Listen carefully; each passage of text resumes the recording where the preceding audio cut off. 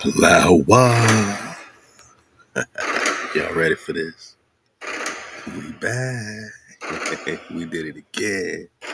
This is your 145th installment of your Prester investigation. Let's go.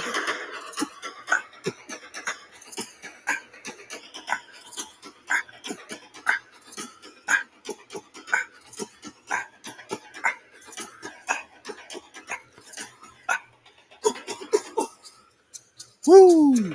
We on a warpath. Woo, the price is going up. Hijack can't buy their way out of this, man. We on 145. Let's go.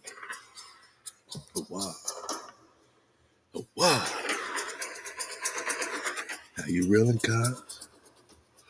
No major war, nothing to see here, boss. Nothing to see here, boss. Man, how y'all doing, though, man?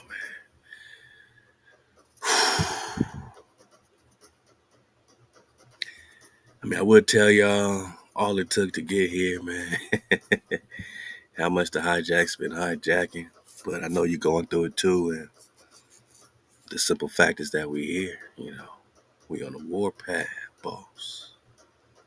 Tecum say, yeah. We talking about a Naga priest king that separated, from these treaty-making, treacherous Nagas, man. Treacherous niggas, man. Yeah, we bringing it back to the Cherokee, right? And what has all this got to do with Genghis Khan? What's this got to do, with the CHICORA? Yeah, CHICORA. Remember the CHICORA? All right. We're talking CHICORA. We're talking CHICORA. Hang in there, man. What has it got to do with Marvel, man? What's it got to do with the Marvels, man? And the CHICORA War? What does Marvel have to do with the CHICORA? I mean, let's bring it on home, man. 145, man. We got to bring it on home now. All right. So look, man. America's been at war, quite a while. Look at the red, right? And did we ever really have any true peacetime? And is their peace our peace? Right. Yeah, hijack. They say 222 years out of 230. Nah, come on, boss. We know where it started. It started right here at home with the CHICORA. And it kept going with the what? CHICORA.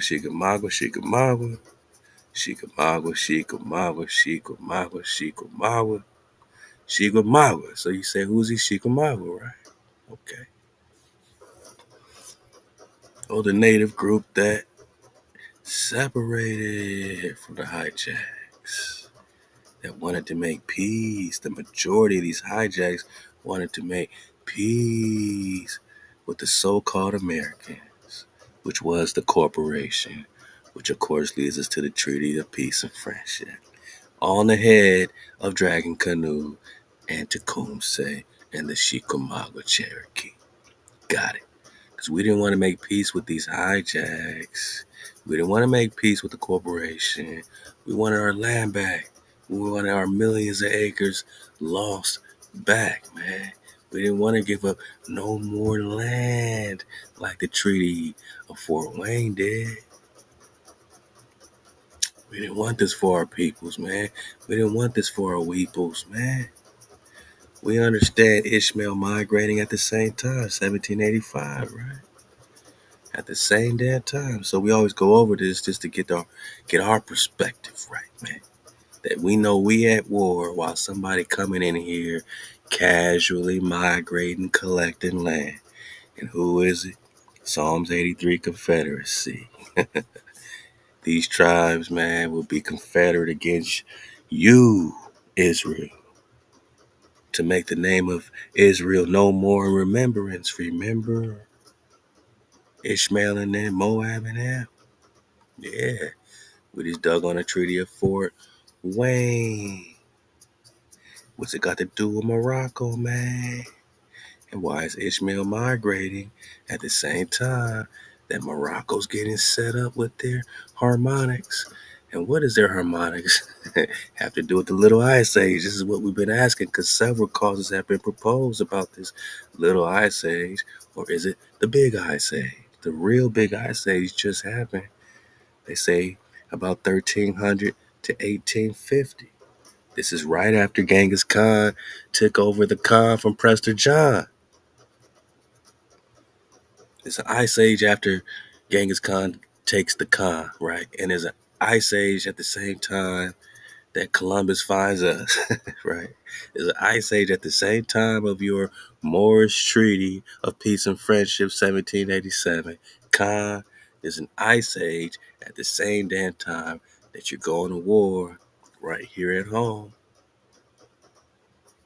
More on more. Yeah. We see clearly, boss, there's an ice age, right? This is during an ice age, but why is it an ice age? Several reasons have been proposed, including cyclical lows in solar radiation. So let's go, man. Let's play a game. Is it A? Why is there an ice age in America? And I mean an ice age in America. I'm saying, Managa, there's an ice age limit of glaciation. There's glaciers, there's glacial advances, there's moraines, which are retreating glaciers. There's glaciers in America, boss, while the Ishmaelites are migrating during the wars of the stolen land and invaded land. And all this is happening. HaWah curses the land for them, right? We already, handling our Jacob's trouble, right? So they coming in. HaWah don't make it easy for them. HaWah curses the land and makes it the coldest time recorded in over 1,000 years. And what is this Fort Wayne moraine, right? This moraine again is retreating glaciers. So yeah, it's global warming. We just now getting out of a damn ice age. And what caused the ice age? Was it your mountain of harmonics, Morocco? Did you put some frequency on the earth? Did it freeze over Antarctica, boss? Did it freeze America, boss? Several reasons have been proposed. Heightened volcanic activity, changes in the ocean circulation. Come on, man. When did the ocean just change circulation, man? Because we know it's going clockwise and counterclockwise, clockwise and counterclockwise. So you saying it reversed from clockwise to counterclockwise and everything just switched? Is this what you're talking about? Your axial tilt, hijack city, inherent variability in global climate? Or here's the real roost right here, huh? Here's the truth. The decreases in human population. Did Genghis Khan cause so much decrease in the human population, or more specifically Israel, when he took the Khan in 1202, 1203?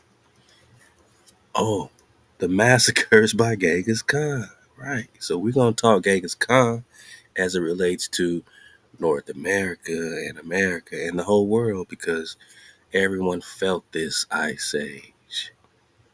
And they also include that with the Black Death, the European Black Death, the bubonic plague, all that stuff, right? Epidemics emerging in the Americas upon European contact, right? This is just a review. Let go. We out of here for my new wave service, man. So they're comparing these emerging epidemics in America with the massacres by Genghis Khan. So we're going to do the same damn thing in Prester John 145. Compare the epidemics emerging in the Americas with these massacres by Genghis Khan, which means who's he massacred. So we got to look and really dig on this battle of the burning sands, man. Because, that's really the turning point of this war happening between King David, Prester John in 1202 and 1203, and Temujin, Shangus, Chinggis, or Nebuchadnezzar. And Nebo defend your boundary, Genghis Khan. All right. And if Nebuchadnezzar is the grandson, like we've proposed in previous drops, go get the drops. If Nebuchadnezzar is King Solomon's son and Sheba's son, then whoa, Genghis Khan, has in his mind and on paper a right to the Khan. Now that doesn't mean you can be out of order with it. You know what I'm saying? But this is what Nebuchadnezzar when he's getting these royals of Judah.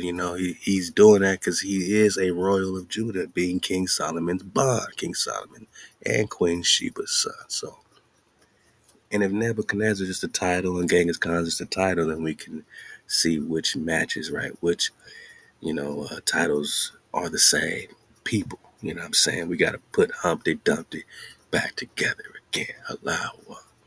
So we talking Genghis because they talking Genghis. We talking European contact, black ass King Charles and them, right? The Portuguese, the swarthy Spaniards. We're talking all this in connection with the Genghis Khan flow because this European contact is just a continuation of the massacre and the invasion of this Genghis Khan flow during this more and more war flow.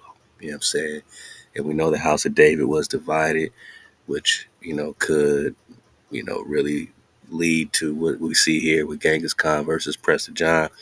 We know that, Israel's divided. You got northern versus southern tribes fighting each other. So we know there's infighting happening in the House of Israel. And is it happening during these so-called Dark Ages, 13th century type flow? Right now we got to also look at our chronologies. You know what I'm saying? 3 major chronological time shifts, 333 years, 1,053 years, and 1,778 years according to, Anatoly Fomenko. Did Scaliger and Batavius push our time back in at least 3 major chronological time shifts? All these is in play in the Prester John investigation. See, the Prester John investigation is the hottest thing smoking, man. It's the hottest thing because it's going to, one, bring the code back to play because ain't no point in talking Prester or priest if you're not talking the code of the Prester and the priest. You know what I'm saying? That's why Hosea 3 say, hey, search for the Khan, right? Search for HaWah, right? Once you are in order after being in solitary, because Israel sat solitary many days without a king. We're being compared to this harlot because we've been playing the harlot, but HaWah said you ain't going to play no harlot no more. You're going to be in solitary. So no other nations could help us. Nor did they want to, but they couldn't if they wanted to. We've been in solitary. Without a Khan, without a priest, right? Your sacrifices don't matter. None of your, sacrificial things matter, man. None of your priestly things matter if you're out of code. You're in solitary, Israel. So when I talk king, you don't even know what I mean, right? You've been in jail so long, man, you forgot who you are, right? So after you will get out, there is a release date where the children of Israel return. This is what we're talking about. This is prophesied. Hosea 3, Jeremiah 30, right? Ezekiel 37, Ezekiel 34, Psalms 89. We got this, right? So we're talking Tanakh only sessions, man, right? And the first thing you do when you return is seek HaWah. How do you seek HaWah? You KTC. You keep the code of HaWah. You keep the commandments of HaWah. You start with Most High over everything, right? You keep the code. Exodus 20 got us in code. Once you've established your code within yourself, right? Then you are ready for an investigation. You're ready to move. You're ready to gam, right? In the Hebrew letters, alphabet, right? You got the Aleph, the strong power, the Ba'at, the house, right? The strong power enters the house. There's a movement. There's a gam, right? There's a walking. The 4th letter is a door or dal, D-A-L, dalet is the entrance. You go through the portal, the entrance. You walk through it to get your breath, which is your mama. Your inhales the feminine, exhales the masculine. Wah, 6th letter, wah, your security. So as soon as you enter that door, That you walk through that entrance with your tribe, with yourself. You do it every thought you have, every day, everything you say. Like everything is you walking through that portal, man. Every day you wake up, you're walking through it again because you got to keep the code every day, every moment, every thought, right? Con, we're talking Prester John, so we got to talk code or else this is out of context for you. If you're just here for the information, you ain't here for the vibration, this ain't for you. Get to the back of the class. We on the warpath, boss. We on the warpath. You can't have war without a code. You can't tribe up without your code, man. And you seek the creator, then you seek Dawi, your king, in the end of days. Ooh, ah,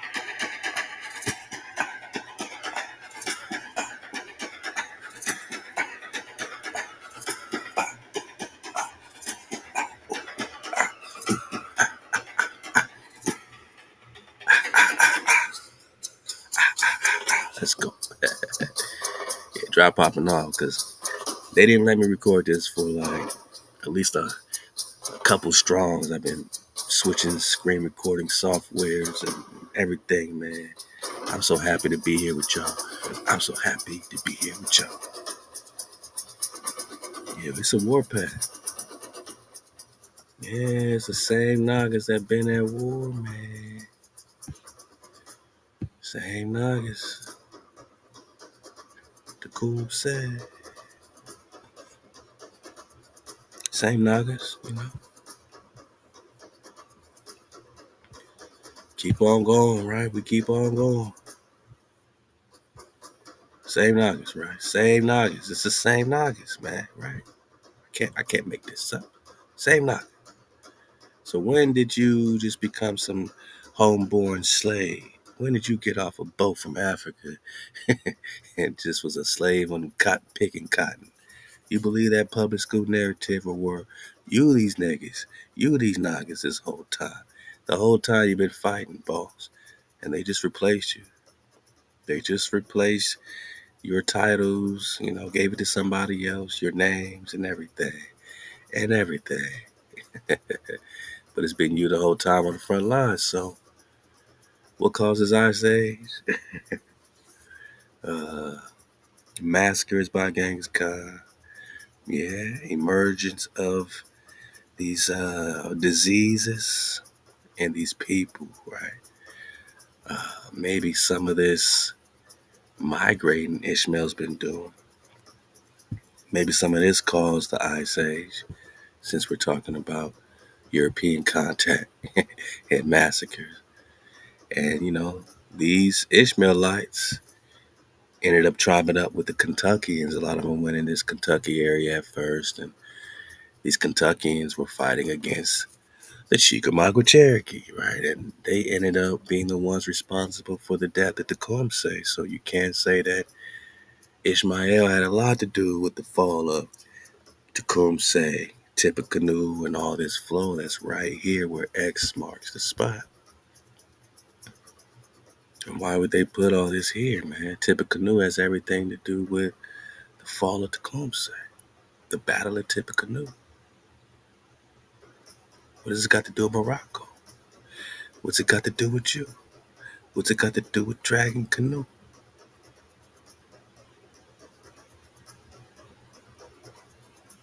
In Alabama, Alabama, where X marks the spot. Is it Alabama or Abba-Ama? El Abba-Ama, where X marks the spot?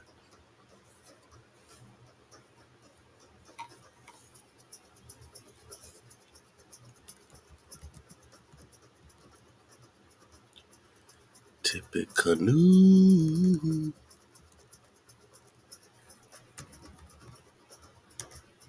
Saying that right. Here we go. Tippecanoe.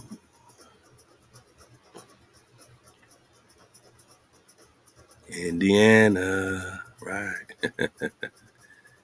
Tippecanoe. Battle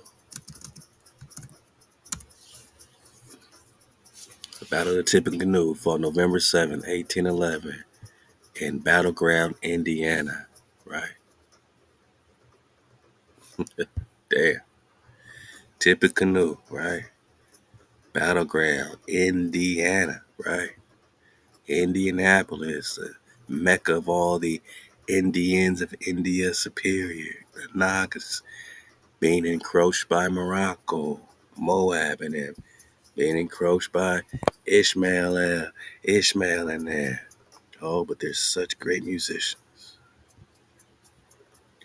Tippecanoe. So this battle happened, man, between American forces or hijacked corporation forces that are part of the Moorish Morocco Treaty of Peace and Friendship, which ain't your peace and it damn sure ain't your friendship. Led by Governor William Henry Harrison of the Indiana Territory and tribal forces associated with Shawnee leader Tecumseh. Kum means to rise, man. And his brother Ten Squatawa, Hawa, commonly known as the Prophet. And this is where the Prophet was murdered, man. Because Tecumseh went to tribe up some more Nagas in Ontario, up in Canada he got all the Nagas he can get. And while he was gone, they saw he wasn't there, and they went up against his brother while he was gone. These cowards. They didn't want the full force. They saw it was divided. They went against the Prophet. And a great war, a great battle took place, man. And the Prophet lost, man. And that was one of the, you know, you know, signs of the end at that time. We did everything we could. Tecumseh did everything he could, man, to tribe up the cons, man. But he couldn't get everyone to fight against these hijacks because, think about it, they were already part of the Morocco Treaty. So when we talked about Push Mataha, or, I believe that's the name of the Choctaw, and this whole conversation between Tecumseh and the Choctaw leader, how he was like, look, man, these folks did nothing to us. This is your problem type of thing. This is what it was. It wasn't just the white man. Nah, it was, we're tried up with these niggas, man. We tried up with Morocco. And is it because of a bloodline thing, or is it, greed, money? It wasn't just that, just Choctaw. It was, some Muskogees and everything was fighting against us, right? We had our own brothers and sisters, at war against us, man. Because they was promised land, because they was promised this holy mountain. And what does the Moorish Science Temple know about this? It's a more and more war, Morocco. As tensions and violence increased, Governor Harrison marched with an army of about 1,000 men to attack the Confederacy's headquarters at Prophetstown, near the confluence of the Tippecanoe River and the Wabash River. You see it coming to life, man. They didn't know we had this source to connect with what they saying in Wikipedia. This is two completely different sources, but look how they match up. And here's the Wabash Moraine. That means glaciers retreating. So this Wabash River was also connected with the Wabash Glacier and the Fort Wayne Moraine and the Wabash Moraine. Were all the moraines. And the moraines are what? Rocks and soil deposited by retreating glaciers. Yeah. What's causing glaciation in America? Morocco. We got the Wabash right here. We got Tippecanoe right here, right? We got the Wabash and we got Tippecanoe right here. Is it coming clear? Is this the year of the dragon? Is this the year of the dragon? Ten Squatawa, brother, Tecumseh, man. They fought him in the forest, fought against the prophet in Prophet's Town. Tecumseh was not yet ready to oppose the United States, the corporation, by force, and was away recruiting allies when Harrison's army arrived. Squatawa was a spiritual leader but not a military man, and he was in charge. Harrison camped near Prophetstown on November 6 and arranged to meet with Squatawa the following day. Early the next morning, warriors from Prophetstown attacked Harrison's army. They took the army by surprise, but Harrison and his men stood their ground for more than 2 hours. After the battle, Harrison's men burnt Prophetstown to the ground, destroying food supplies stored for winter. The soldiers then returned to their homes. Harrison accomplished his goal of destroying Prophetstown.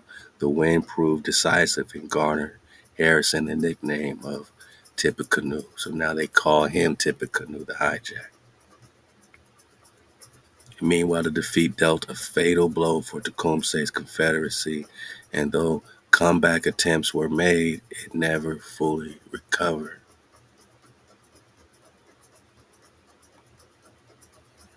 Man. And that was 1811, right?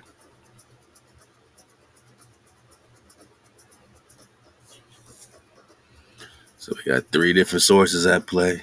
We got the war list happening, with this, wiki map talking about Battle of Tippecanoe, with this marching to the arch on the trail of death map from walkinginplace.org, breaking down some orientation pies and orientation enchiladas, where we could see the Wabash, we could see Tippecanoe, we could see Fort Wayne and the Fort Wayne Moraine and its connection with Morocco and the Kankakee Basin, which is very important.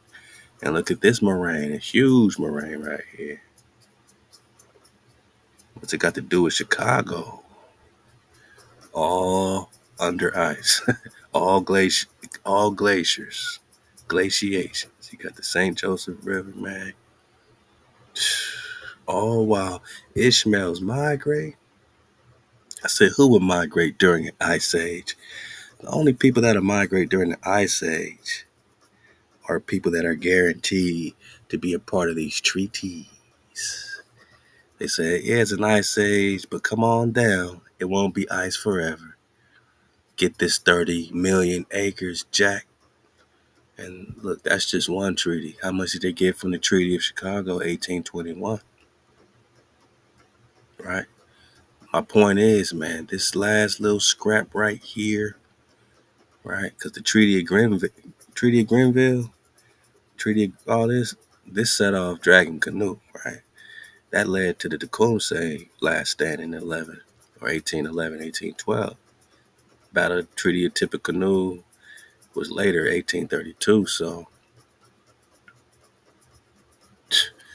before that, this is what led up, my nigga. Like, we was on the front lines. This is what they called us, the Chickamauga, after the Chickamauga River, which was named the River of Death. They just named us after the River of Death, but these are the Cherokee or the Cara, right? We were talking Cara a lot, like the Carolinas, right? We're going to talk some CHICORA, which is Cara, CHICORA, and connect that with the Carolinas and the Cara, right? Okay. Point is, 1811, Battle of Tippecanoe.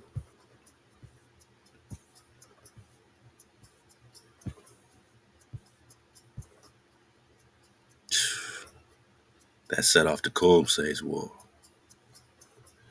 where he started slaying these hijacks. Managa, you ain't no slave that just got off no boat, man. You're the copper color race that's found here, the tribes found here. And after this point is when these other treaties were established, because even though you kept fighting, right, through the 1820s and 30s, no major war means big war. Don't even let them confuse you. That means they just still in land. 1830s, right? You still fighting. Still scrapping. All these treaties were then made one by one. One by one. So if the Fort Wayne Treaty gave up 30 million acres, right? Indiana and all this, man. Illinois, Chicago, Ohio, all this stuff. Man, the Treaty of St. Mary gave up way more than that.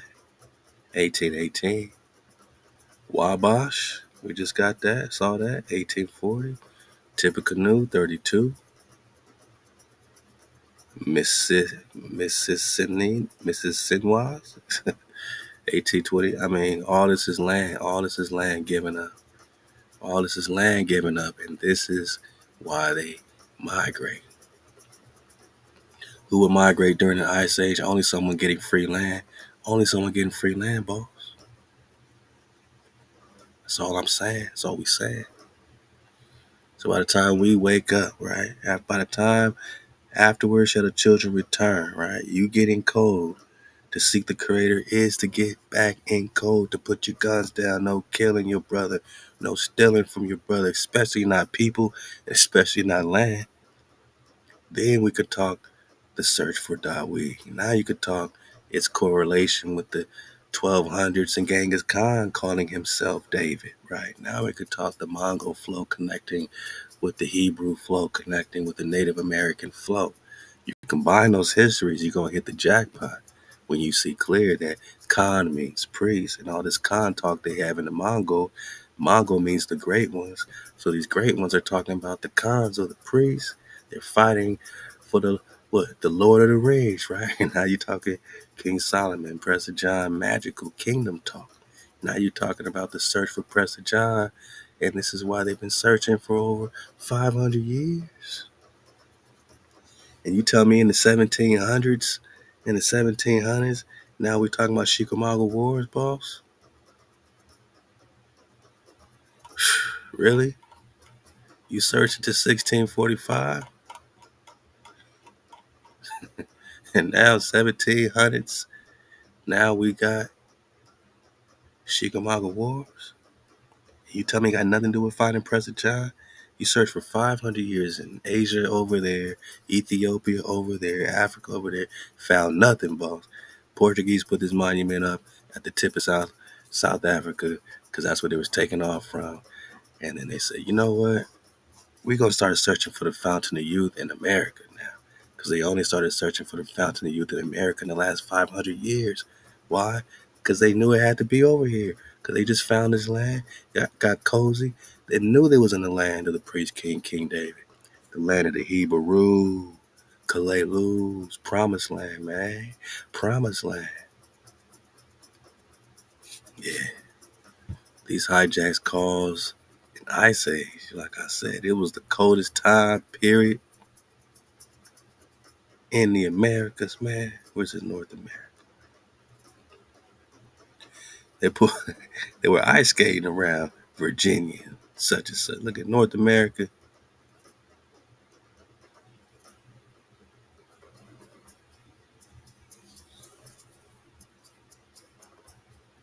There we go. There we go. Historians agree that when colonists settled at Jamestown, it was one of the coldest periods in the last 1,000 years. They even had a drought issue in North America during the Little Ice Age, and the settlers arrived in Roanoke during the largest drought in the past 800 years. So you have a full-on plague happening because of this devastation, because of this destruction. There's a largest drought in the last damn near 1,000 years, and it's the coldest damn time in the last 1,000 years. When you're pulling up, settling here in Virginia, you got glaciers to deal with. You got ice everywhere, man. It wasn't no cozy period. But Ishmael just kept on migrating. Moraines, right? Wabash, moraine. God, do you see clearly?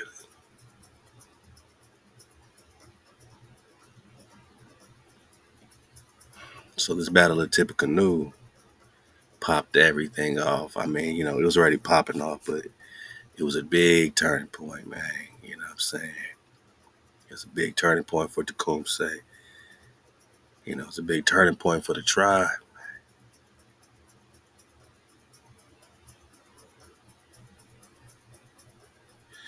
Oh who is Prester John? Yeah, we talking Genghis Khan. Now that we're talking Ice Ages and Genghis Khan, let's go ahead and talk some Genghis Khan. Vovacia, WordPress.com. Man, pull up these links, man. Let's just get it from here.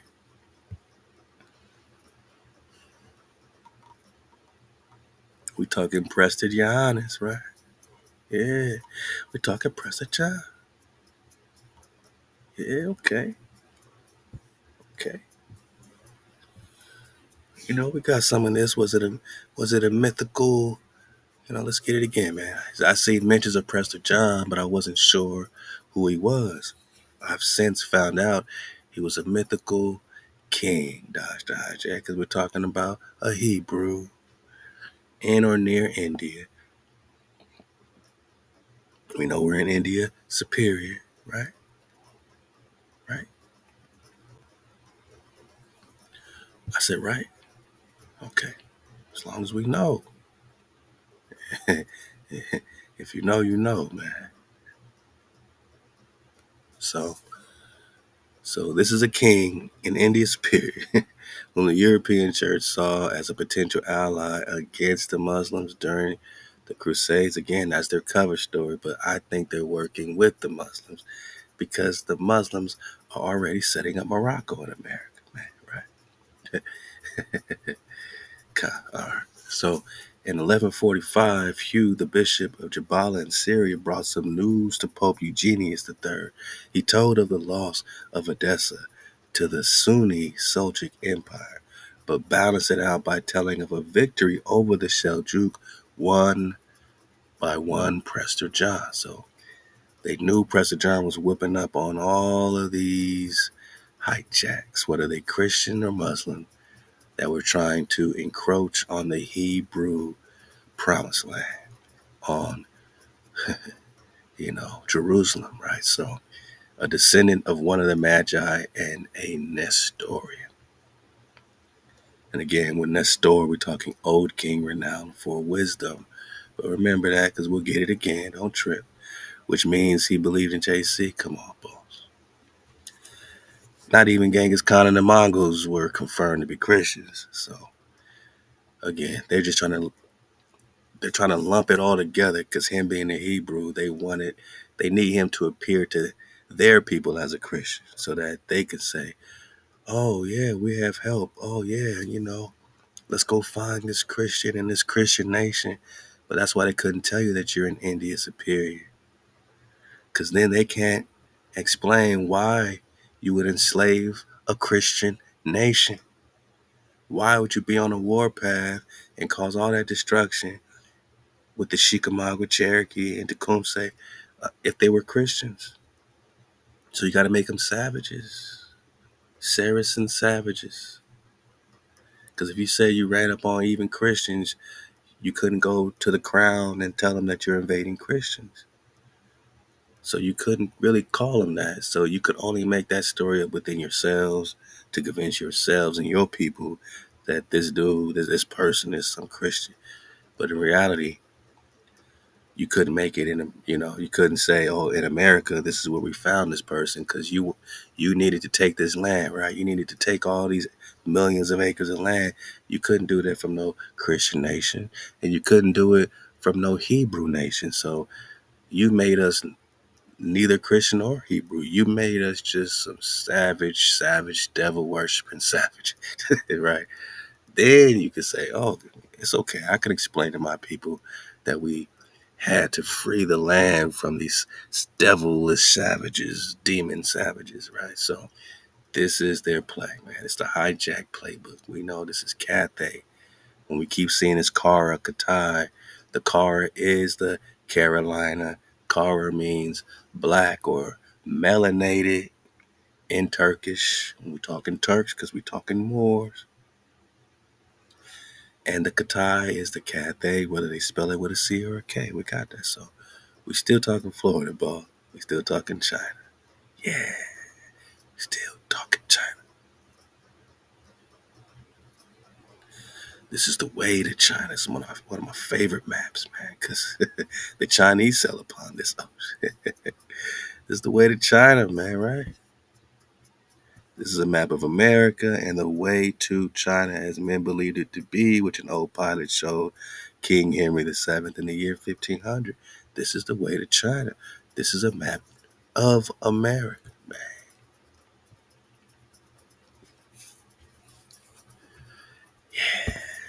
There be dragons. You think they put dragons on a map for no reason? Because there's also a tiger here. I'm sure that's for a reason. You think this is a mythologies, man? You think dragons are mythological? You think this is China? Cathay, Cathay. Marco Polo first called China Cathay. So this is Marco Polo's China Cathay. Cathay, right? And this is America. And this is India. India. And this is Japan. Because Kapangu fits right in between Florida and the mainland. That's the real Japan, but they took it off the map, man.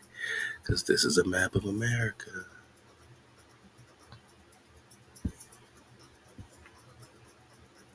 Cathay. Cathay. Cathay. India. Okay. Okay. So this Khan ruled India. We know Prester ruled the three Indias. The historical event that inspired this was probably the defeat of the Seljuk. Probably. So they don't know nothing. They're guessing. They're hypothetical. All these hypotheticals, man. But we are investigating for us because they can't do it. So they're saying this probably was the defeat of the Seljuk by the Mongol Kara Katai. Katai is Cathay. Katai is Cathay. Katai is Cathay. Oh, yeah. Oh, yeah. Because this is a map of America. Are you an Asia Major or Asia Minor? So when I talk 1500s, we're still in the 1500s, and this is what they say. You think they are giving you some truth today? Or are they all play? Are we just in Asia, but it's something about this America. Before they gave us our globe map, this land beneath this meridian leads to more worlds beyond the poles. Antarctica's completely mapped out on this map. Antarctica's mapped out also on the David Ramsey map. And no, you don't see no ice on Antarctica's chest bone. But you do see a way through. And look how long this goes. This is longer than all of South America, man. Woo! To get up out of here. We just talking Phoenicia. We just talking Tarzanta. And again, what does Tarzanta mean, and why would that be in what's called Antarctica today? Tarzanta who? Tarzanta what? Tarzanta.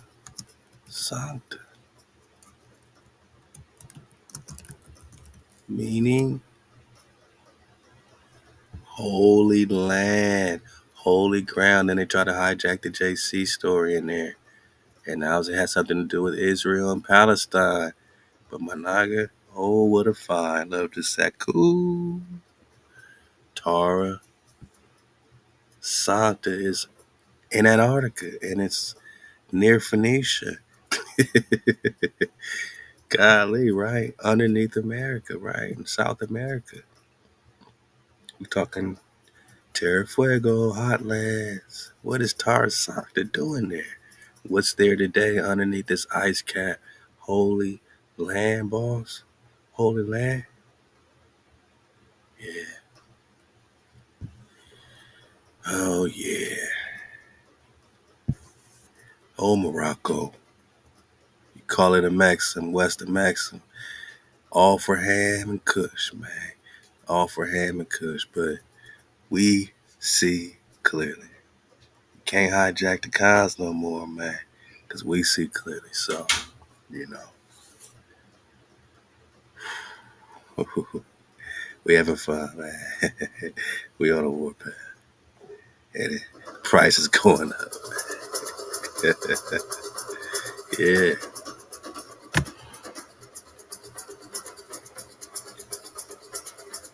Ah, ooh, ah, ah. We see clearly, boss.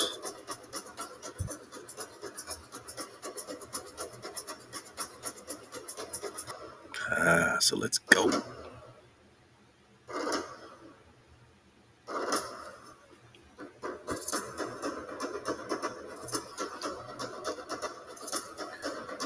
Yeah. So this car, again, is the same as Carolina, which means black people, or dark people, whatever you want to call it. Katash is Cathay. This yellow Tashi, these are just predecessors of the Khans. These are the Khans, the priesthood, who was not at all Christian. So how are you going to just name them Christian here, right? When you know they're not Christian. The title Prester derives from presbyter and elder in the church, or we're just talking priest. Stop it. There is an unverified account of an actual patriarch from India named John visiting Rome 1122. Now, this would be during, well within the, especially with the Fountain of Youth, well within the range of, this Raja Hiraja son, David Soslan flow that we got, right? So it's all what we connected. It's all what we connected. Raja Hiraja, Cholas, the Pandians, Soslan,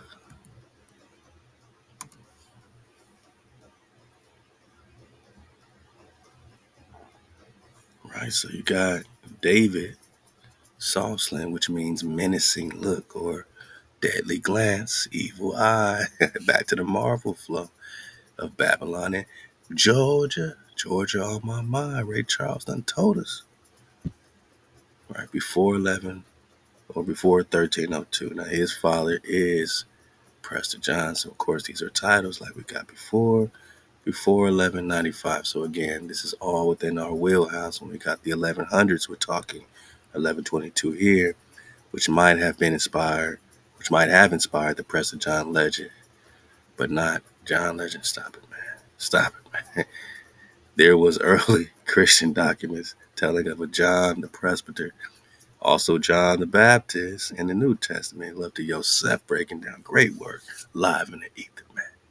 John the Baptist, because he's, giving his tribe these baths in the fountain of youth, and they're turning back to the age of 32. And this is what the Christians hijacked, created reflections and duplications, and started baptizing people in the ocean water or lake water. But that's not the living water.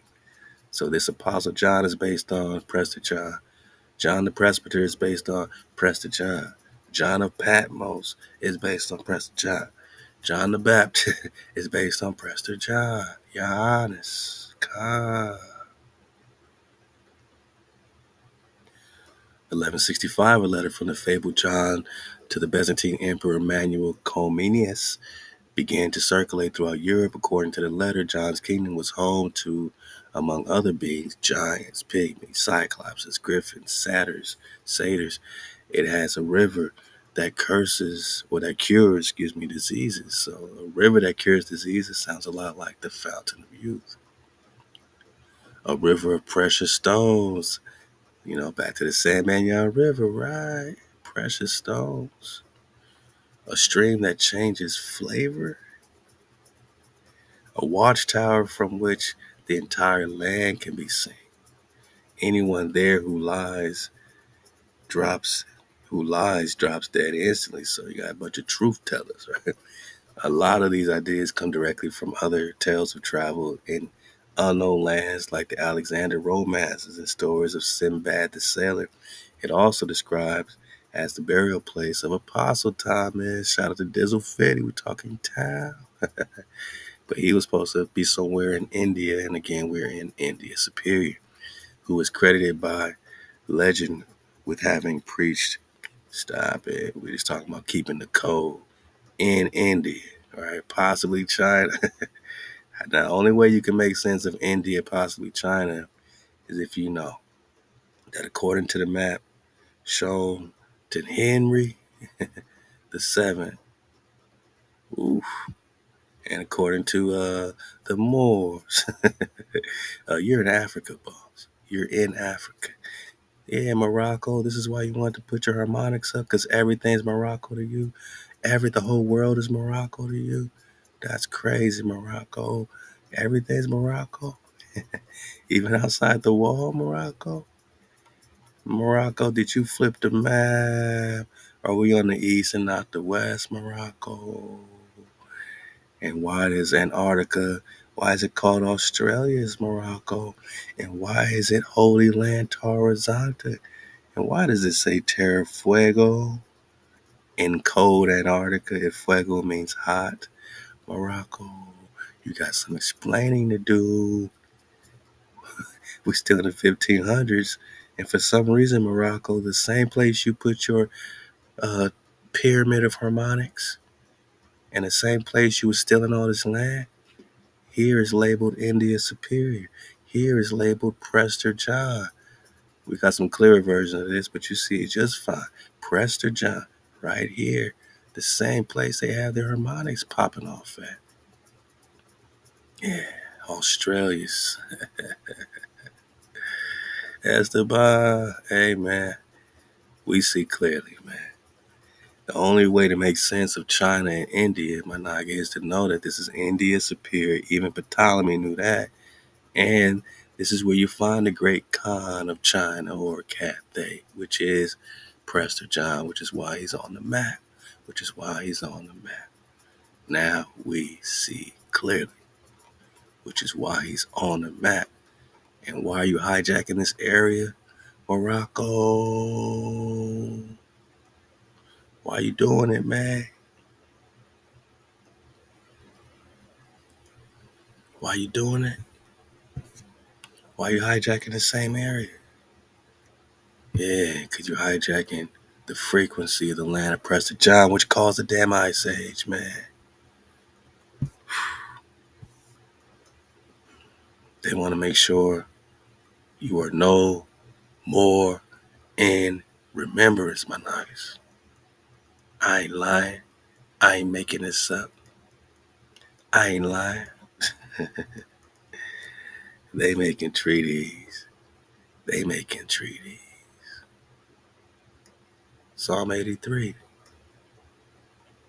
Confederacy. What does Ishmael got to do with this? Why are they migrating? Because the Ishmaelites are making covenants against you. Along with Edom and Moab and them, Ammon and them, children of Lot and them, they make a covenant against you. They have consulted together with one consent, meaning they agree that the name of Israel may be no more in remembrance. They agree to come and cut you off from being a nation. They agree to take counsel against your treasured ones, Israel. They agree to hold crafty converse against you, Israel. And they have lifted up the head against you, Hasharallah. Your enemies are in uproar, but they're not just Israel enemies. Oh, HaWah, keep not your silence, hold not your peace. Your enemies are in the uproar. These are HaWah's enemies. They don't like your creator. Don't you get it? They're not down with your creator. They're not up with your creator. They're up with their false idols and gods of nothingness. They're enemies of your power, Israel, which is why they want to cut you off from being a nation so that you're no longer in remembrance. And when they do that, that's it. That's why they migrate. And this biblical war is happening way more recent than we thought it was, because they shifted time back 333 years, 1,053 years, and 1,778 years to be exact. That's 1,800-year time shift. So they took stuff happening in the 1200s that we're getting with Genghis Khan, Prester John, and pushed it back at least 1,800 years to the BCs. Now you're talking about King David in the biblical term, in the biblical timeline, in the 600 BCs and all this Daniel stuff and all this BCs, because they shifted time back 1,800 years. But this is more recent than you thinking, man. Objects in mirror might be closer than what they appear. There's still glaciation lines in America, man.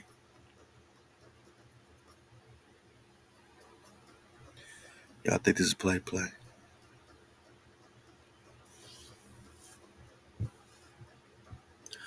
That's how you make sense of India and China. That's how you make sense of it, man. When you see clearly that China is India, is Japan, is Cathay, is America, man.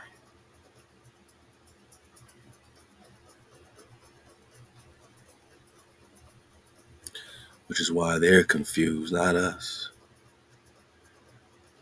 You know, where's Asia? Where's Asia? And even this map, Orientis finds map 1531, still has Asia where Cathay is. And Florida is. Cathay is Qatar, right? Cathay is Qatar. Cathay is Qatar.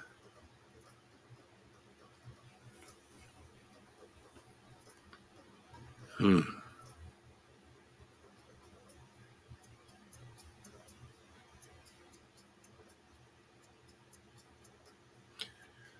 The letter is generally considered to have been a European forgery. Stop it. You just don't want to give us no absolutes, right? No validation, but we see clearly. During the Crusades, the Prester John story seems to have been a sort of propaganda encouraging continued participation with the promise of a hitherto unseen ally. The fact that they already claimed God was on their side was apparently insufficient. In 1221, Jacques de Vitry, Bishop of Acre, reported that a son or grandson of Prester John, now again, we've been playing with, is Nebuchadnezzar, Genghis Khan. And since we got the previous drops discussing, especially the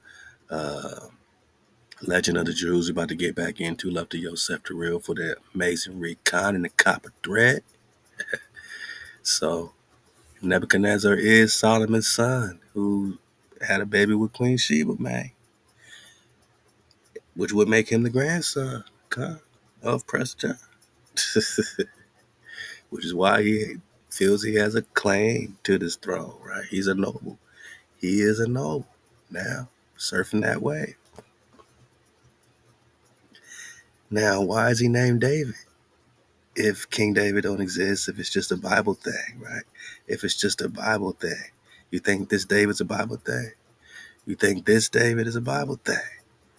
You think Raja Haraja Chola II, Jadaron, Emperor of Soli, Prester John the Pantheon, named his bond David because it's a Bible thing, because they're just enjoying the Bible? Or are we talking about the real Hebrews, man, that are connecting to their real Hebrew ancestry, man? Right. Hanan, Jewish king of Tehama. What is this Jewish, or are we talking Hebrew Khan? What does the Hebrew have to do with Raja Hiraja and the Cholas, right? The Chola, which we got before, is the Soli. The Chola is also the Soli, same thing. And Asoli is the Soliman. And these are the Solimans before, because he's the father of Solomon the first. So this Solomon title goes back before this Solomon here. And this David title goes before, the title David goes back before this David here. This David title goes back way before the David that we know, in terms of the name and title David. And David's father, Jesse, he would also be a titled David, Dawi, Dawu. So we see it clearly, man. David is connected with Prester John. And then once this 1221 thing happened, this is after the war with Genghis Khan and Prester John, where Genghis Khan now steals the title David. So they're saying, Bishop of Acre is saying, yo, the son or grandson of Prester John is calling himself David, and he's conquering Persia. The one, or the person who had actually done this, was none other than Genghis Khan. So again, if you're researching Prester John after 1202, 1203, especially 1221, that's not the same Prester as King David. King David, it's probably Genghis Khan who stole the Khan. So you can't just take any Prester John info. You got to look at the dates. I don't rock with it being the real Prester flow if it's after 1203, personally. I know Genghis Khan took the Khan after that, called himself the Prester, called himself David, and stole the Khan, stole the priesthood, who did allow increased travel between Europe and the territories he ruled. Searches for the legendary Prester continue for some time into China. Look at all this, man. They're looking for Prester John. They're searching for the legendary Prester John in China, Ethiopia, Abyssinia. Remember, the title Abyssinia predates Ethiopia. But again, we just talking Prester John. Yeah. Emperor de los Abyssinios.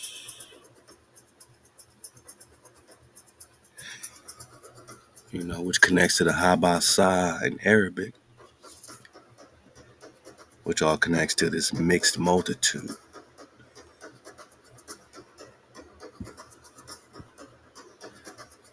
So we have an idea that we know we're talking about a melanated priest king, which is why Morocco's against him.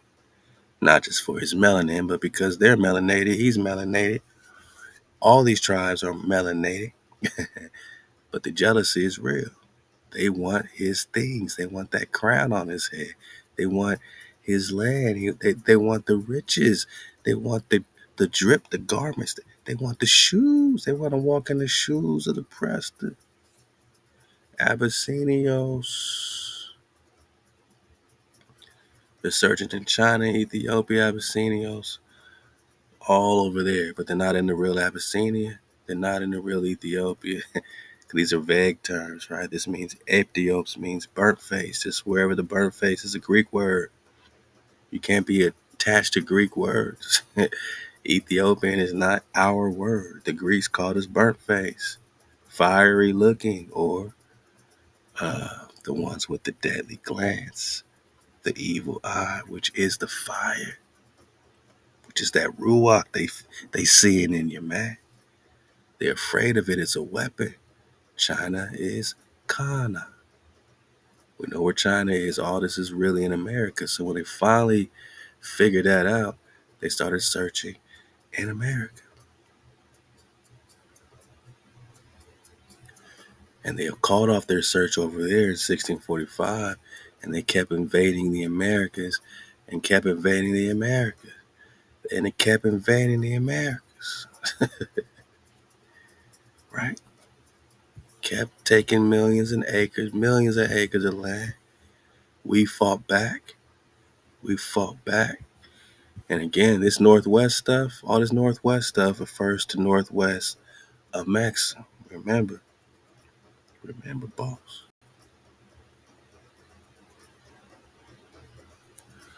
They called this a Maxim. But specifically, they call it Northwest. West Africa. So this Northwest was all about taking America, the Moors taking America, which is why they set up Morocco, which is why Israel's migrating. Yeah,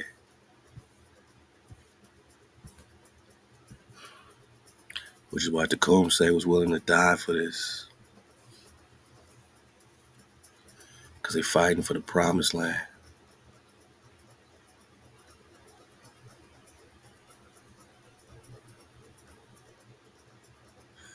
Oh yeah, Prester John is a marvel. Even though a guy they were talking about in 1145 presumably would have been dead by then. What? He would have been what by then? In 1145? That's crazy. That's crazy, because last time that we checked, boss, you were searching from 1145. Got to 1645. What do you mean he would have been dead by 1145?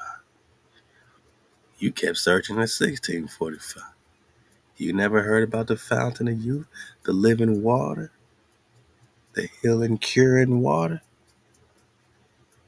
I guess not. Or I guess so. We still talking 1145. Maybe they were looking for descendants or a dynasty. Or assume someone who lives in a miraculous land could potentially live for centuries. Regardless, the myth eventually fell out of favor, and even well before that, the story largely changed from an immensely powerful ruler who was biding his time for some reason to a weakened one who might well have needed help from Europe. from Europe. So instead of them making him immensely powerful priest king just to mock him, they turned him into a weak one who needed their help. He did appear in Fantastic Four comics, though. Uh-oh. So what you saying, Preston? You think this is a game, man? So Prester John's in the Mongol history. Prester John is in, all on these maps in this indigenous history flow, right? You can't get more indigenous, my noggin, than Northwest a maxim. For a hand, nah, boss. You can't get more indigenous than being literally on the map of America, right? In 1530, boss. You can't get more indigenous than India's superior, boss. All right. And he's in the damn Marvel comics. And why won't they make a Marvel Prester John? Because Prester John ain't messing with no Avengers. Prester John's against the Avengers. The Avengers is nothing but the Olympiads, man. You got nothing but Zeus in them, right? Zeus in them, Ham in them, right? The Prester's fighting against the Avengers. Now he teams up with, I think they say, Deadpool and Cable, or all these other guys. You know what I mean? But he don't team up with no Avengers. So they have to make the Avengers the good guys. And you can't make Prester John a bad guy. They can do that with Kang. You can make Genghis Khan or Kang a bad guy, time traveling and doing all his stuff. You can make Kang a bad guy. You can make Genghis a bad guy. But you can't make Prester a bad guy. That's against the rules of all spirituality, man, because this is the Khan of Khans. So they rather not even make the Marvel thing, because they can't do it without trying to make Prester John some bad, evil character. And they got to make the Avengers the good guys, which they really are the bad guys. They're just Zeus in them. They're the invading Morocco, right? So they just leave him out of the whole thing. But he's still here in the OG original Marvel comics, man. Letting you know that this is true. And, all these energy weapons and all this stuff got some connection with reality. So let's see what we can get out of this drop. Since 'tis I who hold the supreme weapon, 'tis I who shall ask the questions. Talk on it, Prester. He's holding the supreme weapon. So Prester got the supreme weapon. Now I wonder if this is what they call the evil eye, which is supposed to be a weapon, connects to some time travel flow. But remember, You see clearly in the year of the dragon, and the etymology of dragon is to see clearly is also the one with the deadly glance or evil eye. So all this connects with the dragon technology. So Prester said, man, I'm asking the questions. What manner creatures be you? Who do possess the power to turn your bodies to flame? He's talking about the Fantastic Four in there. And they said, we're not creatures, mister. We're humans, just like we hope you are. And I'm the one who can flame on and off. That's why I'm called the Human Torch. Prester says, truly astounding. Now be good enough to tell me what century this be, 'cause I be time traveling, boss. They said, why, it is the 20th century, of course, 1966. So you telling me Prester just pops up in 1966? They stopped searching for him in 1645. Yeah, that means he's still popping off recently, right? Then 700 years have passed since the men of Avalon placed me in the chair of survival. Huh. Whoa. Whoa. Now let's do the math, man. Because remember, boss, this is too much fun. This is Prester 145, boss. We on the warpath. We investigating. We're doing the work. CHICORA and Kondawi. In the end of days, we were humbly coming back to Hawaii, humbly getting back in go. And when you are a righteous flock, you deserve a righteous shepherd. And there's only one shepherd, Ezekiel 37. There's only one shepherd, Ezekiel 34. We're talking about the firstborn, Psalms 89.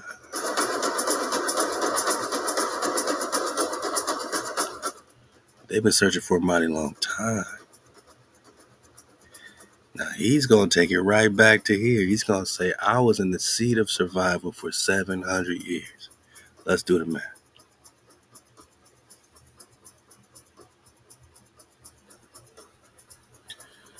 All right. 1966, subtract the 700, you're in 1266. 1266 is right after the Genghis Khan invasion, 1202. Right, it's about 60 years after, 50 years after. So something happened to where the men of Avalon or Atlantis placed the Prester in the chair of survival. So where has the Prester been, right? In some type of suspended animation, they say. Where did Moses go where his eyes were never dim, right? We got that in Deuteronomy 34. Even though he died in that, Mount Nebo flow, his eyes were never dim. He was never, his energy was unabated. His spirit was unabated. His eyes was never dim.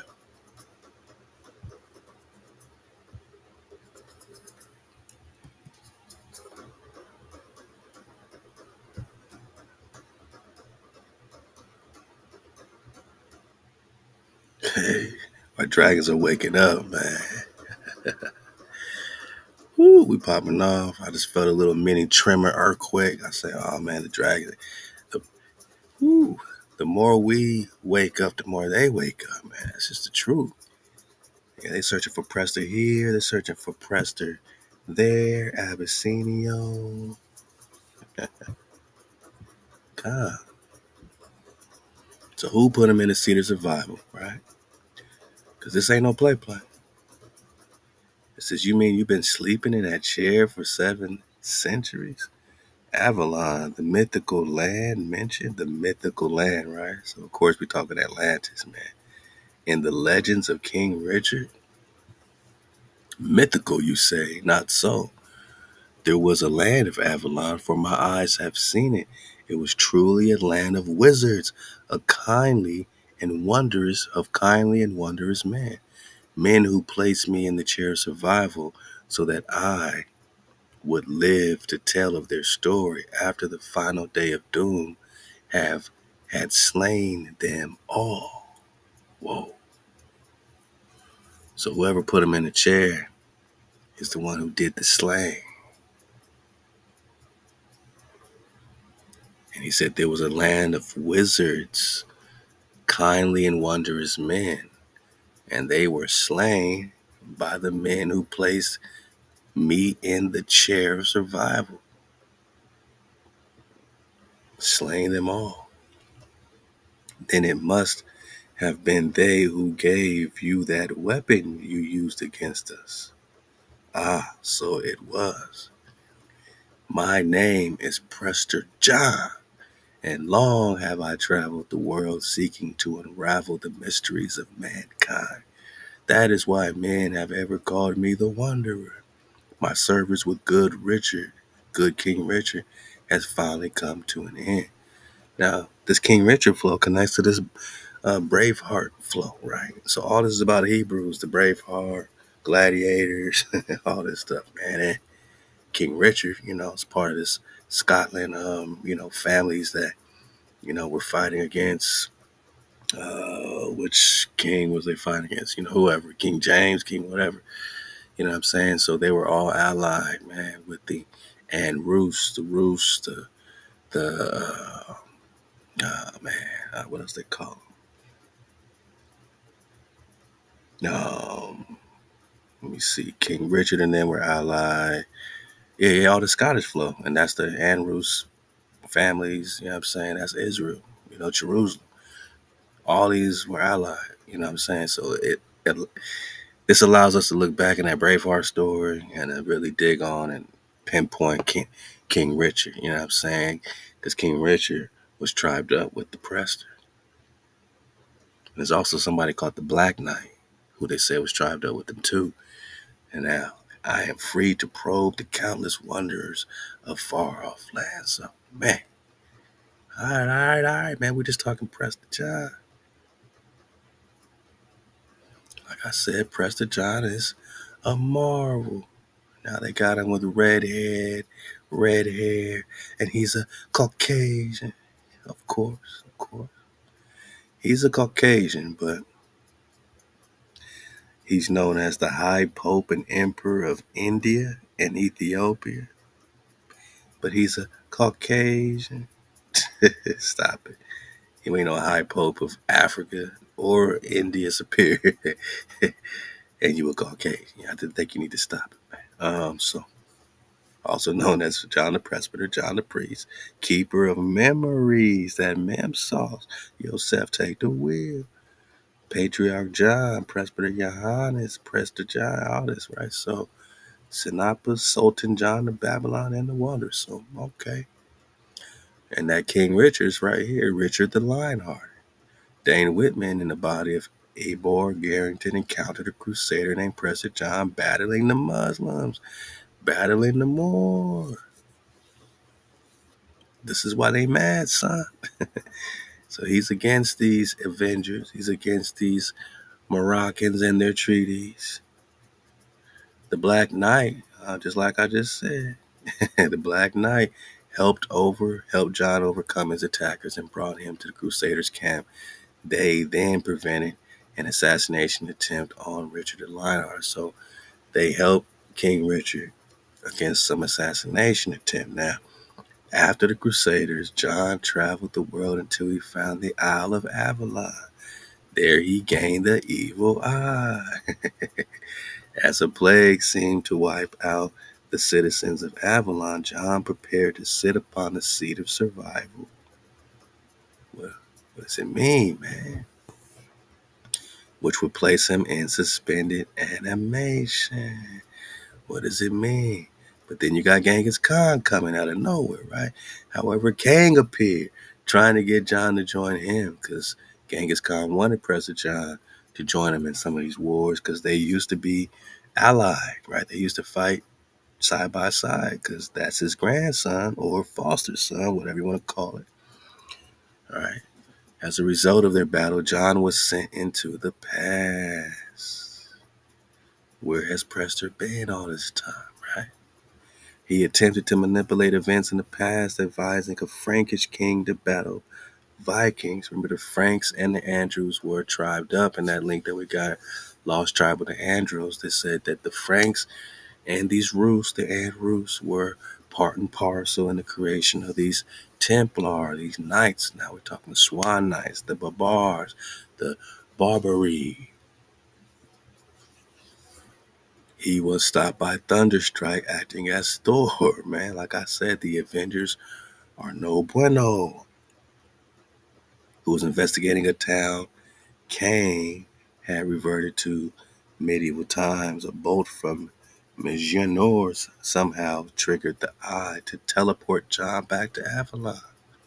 So this eye has to do with teleportation. Why do they call it evil? Because maybe they don't like it. Maybe the hijack calls everything evil that they don't like. Maybe. But the eye was placed in the care of Prester John, which is why he's holding it on that other comic.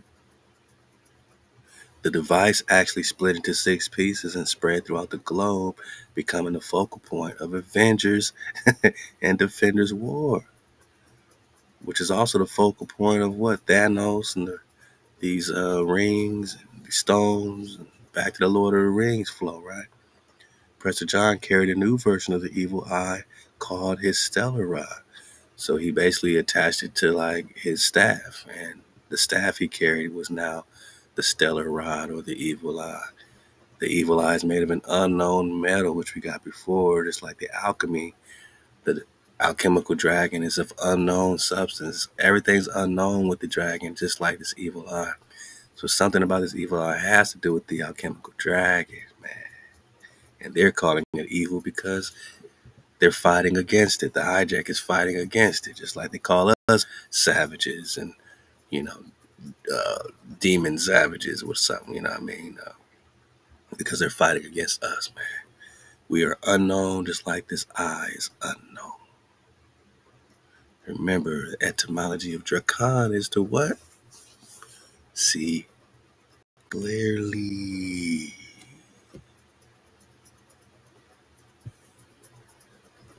Dragon means what? To see clearly. Perhaps the one with the deadly glance, the one with paralyzing sight, or the one with the evil eye. Got him. We're just talking the evil eye. Unknown.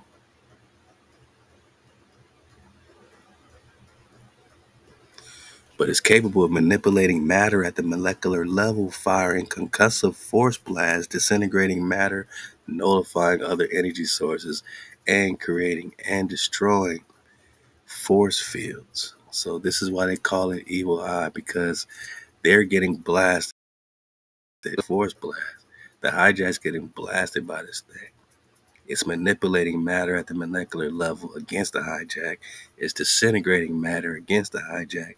It's nullifying all other energy sources the hijack's trying to use against us, and creating or destroying any force fields the hijack's trying to set up against us. You know what I'm saying? So the evil eye possesses dimensional time travel abilities as well.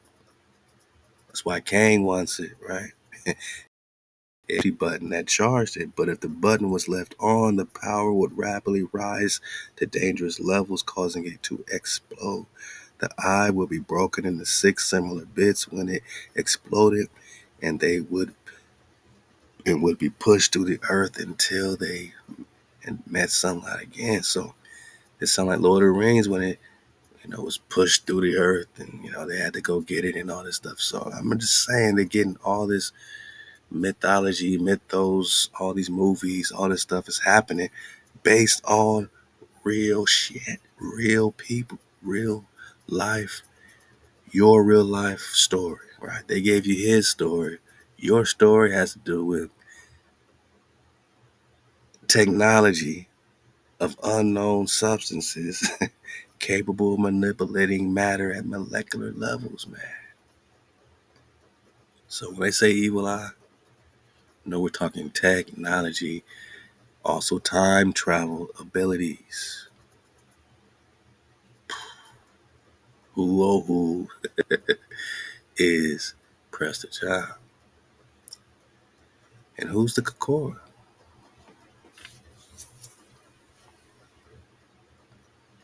Who are the CHICORA?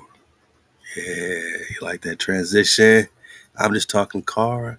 I'm still just talking Cara guitar and Chicago. I'm talking the she. I'm talking the Olmec she. I'm talking the Western Shishia Mongol she. I'm talking the she like the key, like the inner G, inner she. I'm talking Cora. And if I'm talking Cora, I'm talking Carolina. CHICORA was a legendary Native American kingdom, boss. Don't trip. You're about to get mind blasted. Y'all ready for some mind blasting, man? I saved the very best, man, for 145. Let's get it, man. CHICORA was a legendary Native American kingdom or tribe.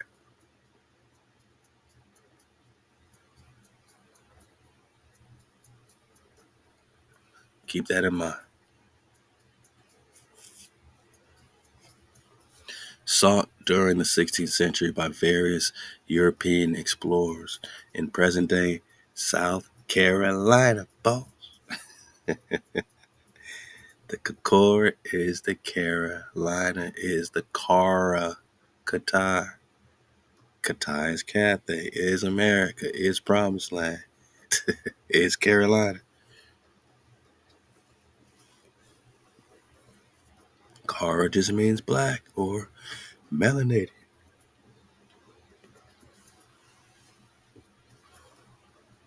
The legend originated after Spanish slave traders captured an Indian they called Francisco de CHICORA in 1521. And afterwards they came to treat Francisco's home country as a land of abundant wealth and natural resources. The CHICORA legend influenced both the Spanish and the French in their attempts to colonize North America for the next 60 years. Now, all our maps are from what, 1500s, 1530. Even this India Superior map is from 1548.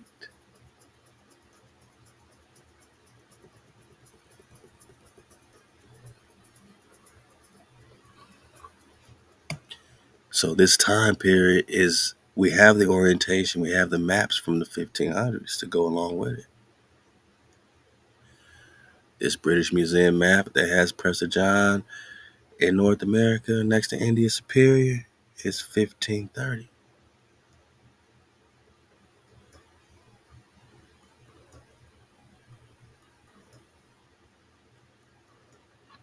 Orientis Fives, 1531, Asia, no North America. Map of America with Cathay and China and India and Japan, 1500. God. So this is very relative, very relevant and relative. And we'll see how it connects to Esteban too, because this is really about to be mind blasting. Let's get it. Afterwards, they came to treat Francisco's home country as a legend. Oh, I'm sorry, as a land of abundant wealth and natural resource. So you telling me? Let's back it up. An Indian was captured, called Francisco de CHICORA or of CHICORA. Francisco, they said, is his baptismal name. CHICORA itself refers to, see, Francisco is his baptism name, given to a Native American kidnapped 1521 along with 70 others. That 70 is interesting, man. CHICORA itself is a kingdom or a tribe. So this Khan they found connected with the kingdom, why not? This Carolina Naga connected with the kingdom. We've been digging on the CHICORA, right? And when we talk about the Cherokee, CHERO, it's also the CORA, CORA, right in our Facebook. So don't get no more indigenous than that. And this legend of this land of abundant wealth, cities of go, natural resources, influenced the French and Spanish for the next 60 years of colonization. So they knew about this in 1521. What does this have to do with their search for Prester John?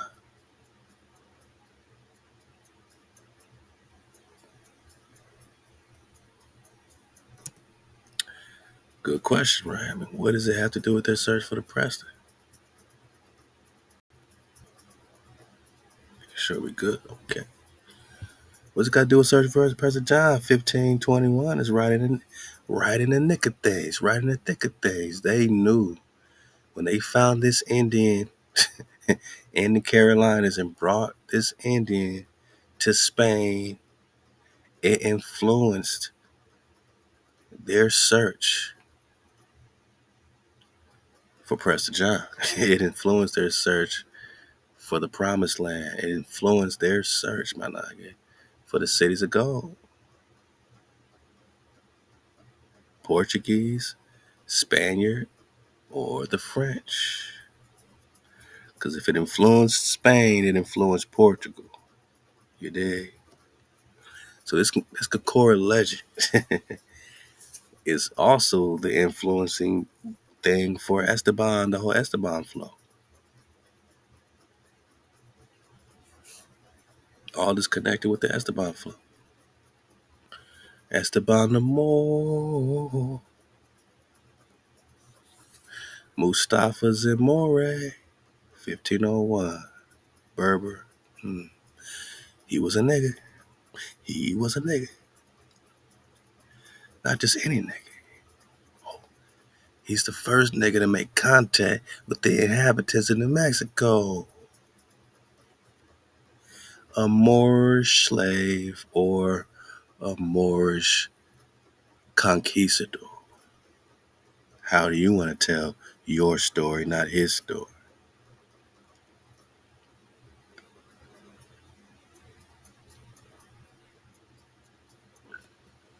Now, when they say he was a so-called, apparently he was supposed to be,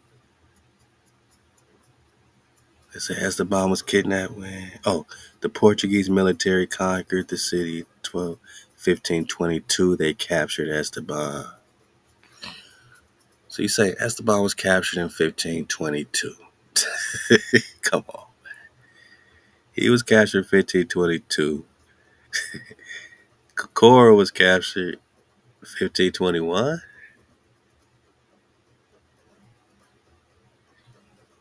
And you don't think this is, you think there's, look, man, ain't no such thing as coincidence, boss. Okay, CHICORA was captured. That influenced what? Spain, right? Portugal, right? France. For the next 60 years, they're looking for the land of gold, right? Cities of gold. They're looking for the wealth. Looking for the land of Prester. This influenced all the maps. Now they knew, since they found this Naga that's connected to the cities of gold, wealth. Then they knew there has to be the land of Kapangu, Prester John Cathay. This is why King Henry VII is shown this map in 1500. This is why they put Prester on the map in 1530. Because this is after 1521. This influenced everything.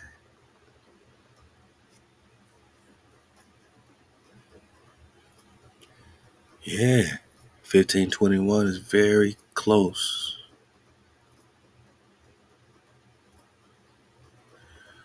to this Esteban Namor kidnapping in 1522, which I think is a joke. I think he was sent by Black King Charles, because you can't tell us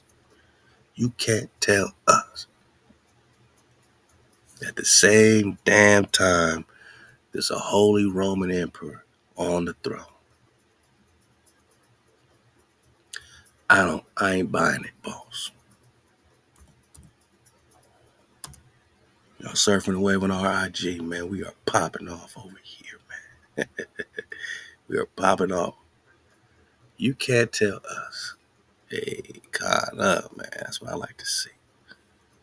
You can't tell us that during this time, Charles Kento, Black King Charles, is still on the throne. And he actually look a lot like Esteban, don't he?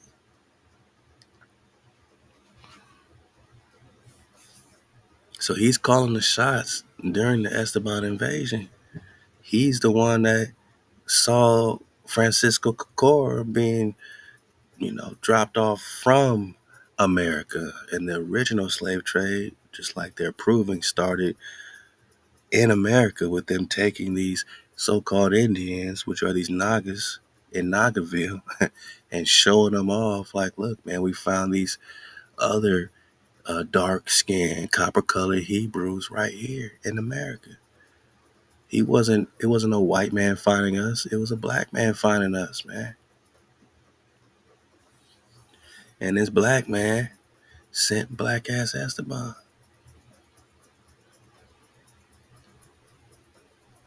Because they want to find the land of the Khan, Prester John. They want to find the Khan.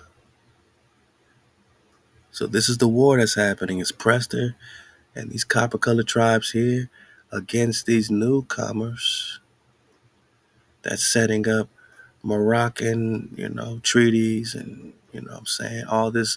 By the time they set it up in the 1600s, 1700s, this was the result. Esteban and them coming over here, pillaging the native villages. You think it's a coincidence?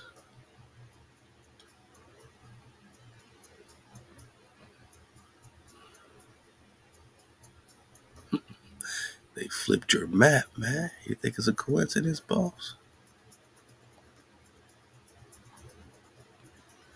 Yeah, Esteban came right up through that same little area.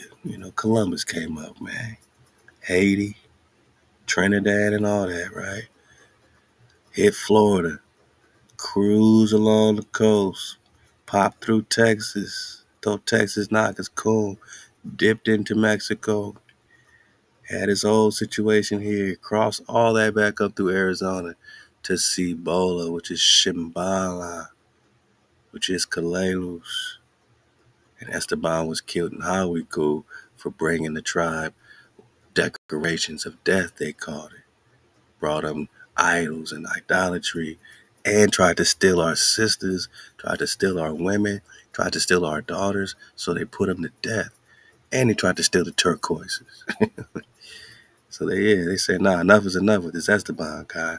He was put to death in Hawaku in the Cibola Zuni complex, New Mexico.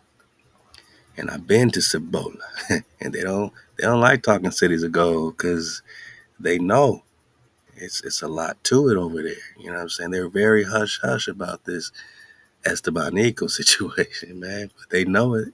They won't deny it. Yeah, Esteban. We see you, man. And while we talking CHICORA, again,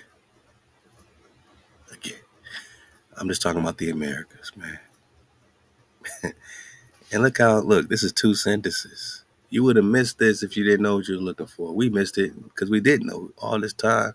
I said, let's go back to Wiki because we always do these deep dives into these hard to find, documents on Prester John. Let's just go to Wiki, man. Let's just see if they've done some of the work for us.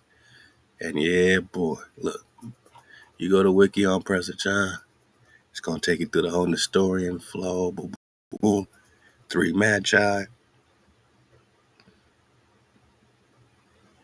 It's going to talk Asia. Again, we know we in Asia.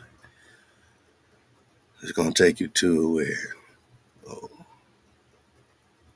more Nestorianism. Now you in Syria. This is the greatest investigation of all. It's connecting the whole earth when you talk Prester John. Because Priest King, King David, is the king of the entire world. The whole earth, man. I'm talking priest and king. Yeah, now you're talking Otto of Friesland. So it's going to take you to all the Constantinople, all the Rome flow, right? So then you keep going. It's going to take you into this Kara flow. And you can spell the Kara with a Q, a K, or a C. Katai again. It's Cathay. And so the Kara at the time were Buddhists, not Christians. Well, these are Hebrews, but we know that they're not Christians. Because they're telling us these Kara are not Christians. So any of this stuff is Hijack City talking about some Christian king, Prester John, when they're clearly not Christians. So they called him Nestorian, which again relates to an old king renowned for wise counsel. Who's the old king of the Qatar? But yeah, then they're going to take you to the letter of Prester John, which we've read and got some pieces of that. But we're talking Hebrew translations. It's going to take you to the Byzantine. And again, the Byzantine Empire fell 1 year after the 1452 Doom Diverses Papal Bull signed by Pope Nicholas. It's going to take you through the Alexander flow. It's going to take you to the Mongol, which means the Great One Empire. Now they're going to pick up a 1221, and you know we're talking Genghis Khan. But look, King David of India, they're calling the son or grandson of Prester John. So this King David title has nothing to do with just no Bible flow. It's the earth flow. The whole earth, has to adhere and honor this David flow. And if you don't, then you're telling us what side of the war you on. You on HaWah's side, the House of David side, or you on the hijack side. You choose, man, but it's all happening. He's conquering Persia, all this, but by this time, we're talking Genghis Khan. They just didn't know which one was which because Prester John was already whooping up on these Persians and Celtics and, Seljuk Turks and all this. He was already whooping up on Moab and them. Genghis Khan continued to whoop up on Moab and them, but he also kind of had his Moabite flow too, where it seems like he was a part of the treaty as well to some degree. But it says, as it turns out, King David was Genghis Khan, but again, he took the title David, which was the original Prester, which is the original Prester. Yeah, and then it's going to take you to some of this William of Rubruck. Get that drop. You know what I'm saying? Digging on the Mongol flow. The link between Prester John and Genghis Khan. All this is in the wiki, man. We don't have to go far for this. If Genghis Khan exists, Prester John exists. Simple and plain, because there's a link between Prester John and Genghis Khan. And now we see it linking with that in King David, too. As Prester John became identified with Genghis Khan's foster father. So whether he's the grandson or the foster son, there's a link between Prester John and Genghis Khan. Togrul, king of the Karians. Again, the Kara, Carolina, or the CHICORA. Same Kara. Same Kara. We're talking the same Kara. Given the Jin title Ong Kong or Wang Kong, which means priest king. So this is just researching Prester John. Now you're, with the Marco Polo flow, man. Get all this drop. The Cathay flow.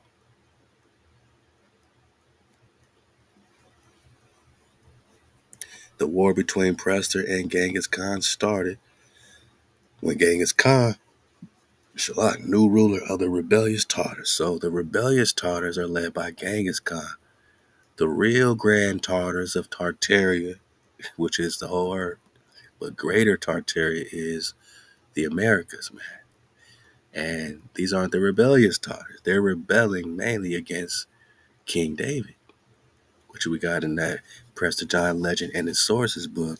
Original sources, original writers of that time writing literally about, this Tartar flow and how Genghis Khan was rebelling against his foster father or uncle or whatever you want to call it, Prester John, King David. Because he asked for the hand of Prester John's daughter in marriage. And Prester said, man, you ain't no real Khan. I can't give you my daughter like that. I'll take care of you. But in this case, if he's the foster son, he's not a real David. So that anger by his lowly vassal would make such a request. You think Prester John is his lowly vassal? Would you please stop it, man? But Prester John denied him, and the war followed because he wanted the daughter. He wanted to be married into the family. He wanted to be an Arab proper, not a pretender. But yeah, Wiki's going to take it through all that. Travels of Sir John Manifold. It's going to connect it with Wolfram van Eschenbach, which is one of the writers of, these romances. Shout out to the Templar, man. And one of these romances connects to the Holy Grail. And we know that the Holy Grail legend connects to the function. And the function is Prester John. The function is King David. The function is you. Now you got to dig on Parsifal and the romances. All because you're looking for Prester John, right? Yeah. I hope you're searching. Hosea 3. Search for HaWah and Kandawi. But even Wiki's going to take you to that. Then Wiki's going to take it from the Mongolian Empire to Ethiopia. Now you're searching for Prester John in Africa or Northwest Africa and Maxim, right? Because, of course, you already in Africa, boss. I said you already in Africa, boss, right? Yeah. So all this Ethiopia, this is original Ethiopia. This is original Africa, if you want to look at it like that. Afra in etymology means dust, earth. So this is the original earth, dust. This land, according to some of these Mason flows, this land is at a higher elevation than other lands of the earth plane. This land was first to pop out the primordial waters after the flood. All these lands didn't pop out the flood at the same time, so civilization didn't start, where they're saying it did, because this land popped out first, according to their secret knowledge. So we have old Ethiopia here, not there, but Wiki's going to take you to Ethiopia. Wiki's going to take you to the 3 Indias. Yeah. You guess what they are, whether you're saying the Americas and the Africas and the Europe and Asia there. But Prester, the King David, was the Khan of all 3 Indias. Yeah, that's what Wiki gonna take you.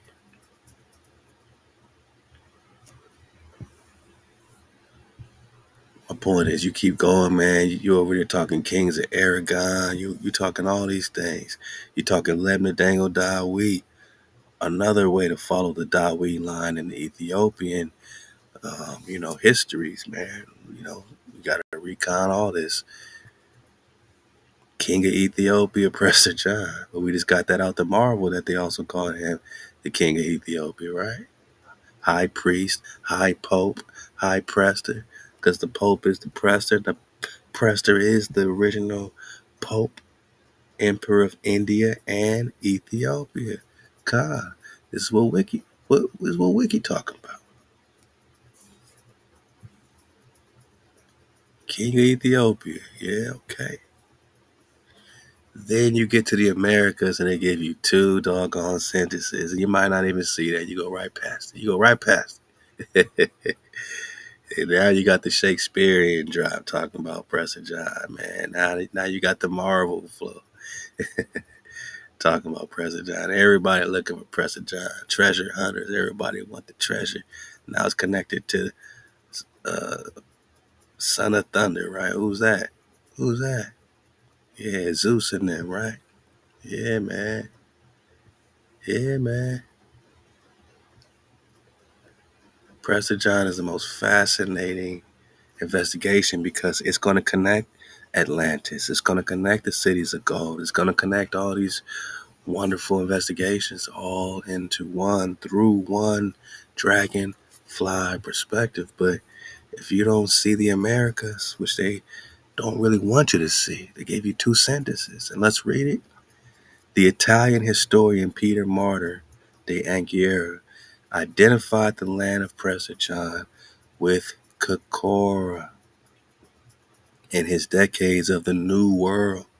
Francisco de CHICORA, a native of what is now South Carolina, who was captured by the Spaniards, taken to Spain by Lucas Vasquez de Ayllon, had told Anghiera that his land was ruled by priests. That's why they put Prester on the map, man. Yeah. That's why we see Prester on the map.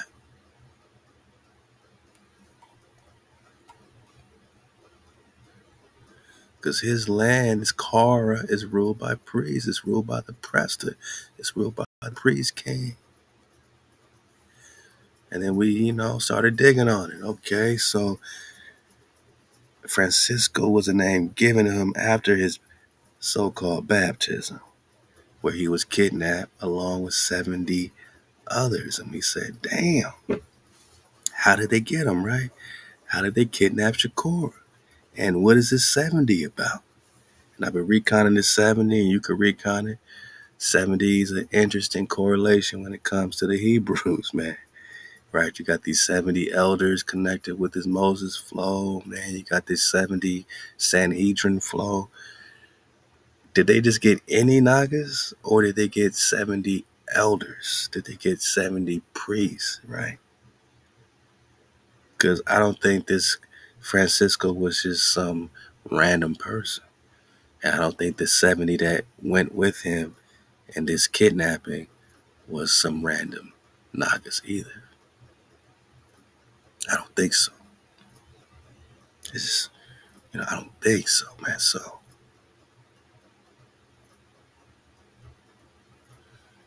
like, who's this 70 for real, for real? Now, some believe this CHICORA was from the Catawban group. Catawban group is interesting, man. We got to really dig on this. Because you're connecting the Easts, the East-Wise. You know what I'm saying? You got a lot happening right there.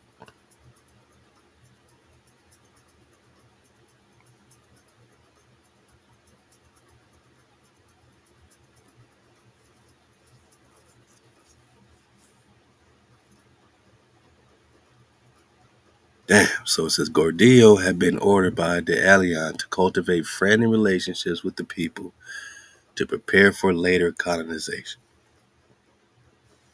De Quicos, eager for slaves, persuaded him to trick the natives. This is their story. The Spaniards suddenly raised anchor and set sail for Santo Domingo with 70 of the natives still aboard. Damn, boss.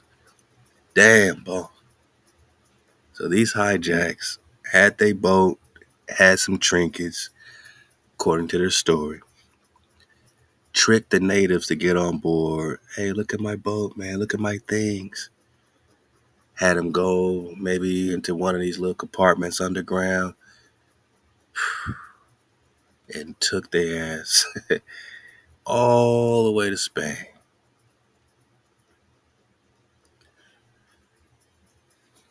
70 natives still on board, including the man who will be called or named Francisco. When they arrived, Ayllon condemned the leaders for their treachery.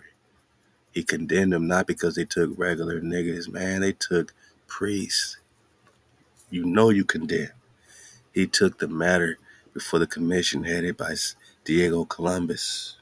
The commission declared the captive natives to be free and ordered them returned to their mainland, but such a trip never took place, as it was considered too costly. So they knew they did the wrong thing. They knew they had to free the Nagas. They were ordered to be free, but never got to be free because it cost too much. Hijack City. Hijack 101.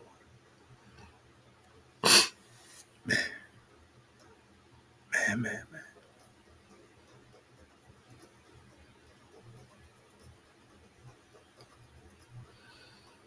You're just looking at this CHICORA name. You also got it as CHICORA. Shakira is just CHICORA. Oh, man. What about Tupac Shakur? What does the Shakur family have to do with Shakur? We always heard it tied to South America, but does it also tie right here to the Carolinas? You know what I'm saying? Let's go back.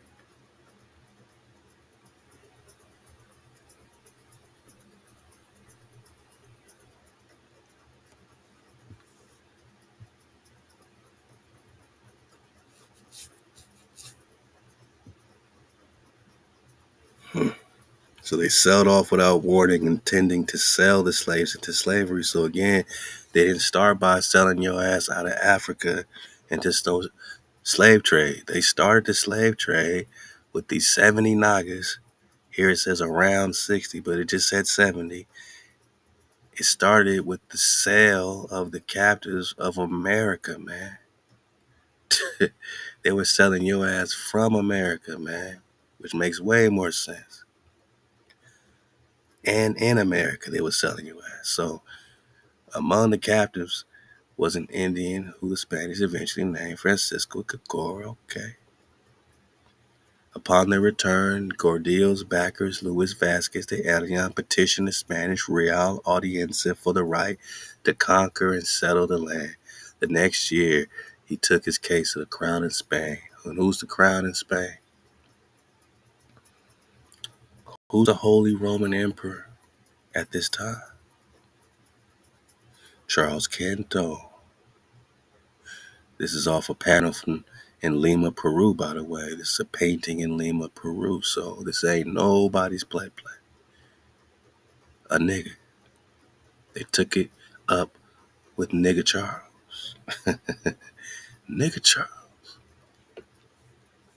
Black ass King Charles. Oh man, so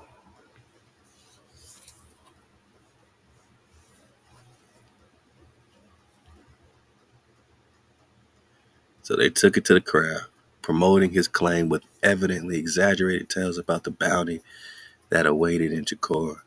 By this time, Francisco de CHICORA, or Cacorano, had been baptized, learned Spanish, started working as Ayllón's personal servant, joined Ayllón in Spain, contributed to his master's account of wealth. So now he's helping them find more Nagas. Or, I'm just going to throw a little long shot, since we know Esteban is supposed to be captured a year later. Is this Esteban? Did they get Esteban, and then send him back, right? Did they send Esteban back for a stack to help them conquer more Nagas because he already knew the terrain?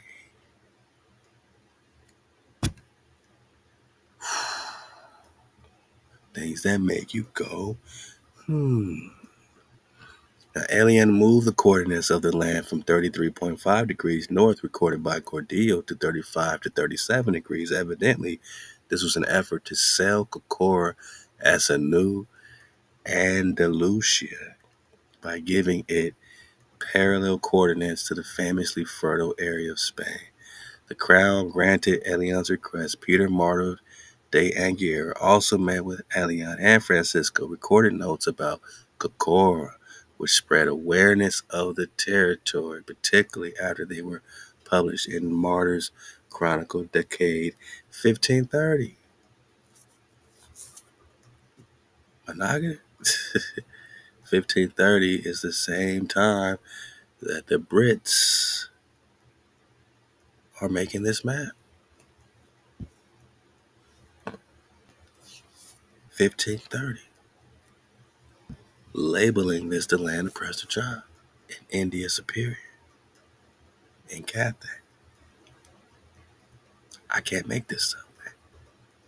What else? So now that we, understand a little that this CHICORA connects with Carolina, let's read the fine print, man. I like the fine print, don't you? Used to be CHICORA, a fact in that portion of American history relating to the voyages of Spanish discovery and exploration in the 16th century, not generally known or remembered, and one that will be of local interest here, is that South Carolina was originally named CHICORA. Body bag for the illusion. So CHICORA is a kingdom, remember? And this Carolina is not just a state. It's relating to a kingdom and a tribe. And who's the tribe of the Cora? The Cara. The Cara Katai of Cathay. Promised land. And they say the CHICORA is related to this land of abundant wealth. Promised land. Cities of gold. This is recorded in David B. Scott's School History of the United States in the following paragraph, for which we are indebted to Master Claire Hutchinson. Quote, the expedition of Vasquez de Ayllon in 1520 shows the dreadful cruelty of the Spaniards to the Indians. He went to the Bahamas to seize the natives and bring them to the island of Hispaniola to work there in the mines as slaves. A storm drove him on the coast of what is now South Carolina, where he was treated with great kindness by these Nagas, by the Indians. We greeted Nagas with kindness. We greeted these hijacks with kindness. While many of these were visiting on board his ships, they were suddenly fastened down under the hatches and the vessel set sail. So they did put these Nagas in some corridor under the ship, fastened them under the hatches, and they bailed out of there, set sail. Disaster followed the ships, of course. And one of them was wrecked, and all on board perished. Damn.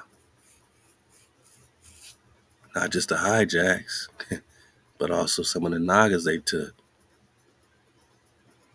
So these Indians got tricked to be on a ship that ends up perishing. That's horrible, man. That's a horrific death.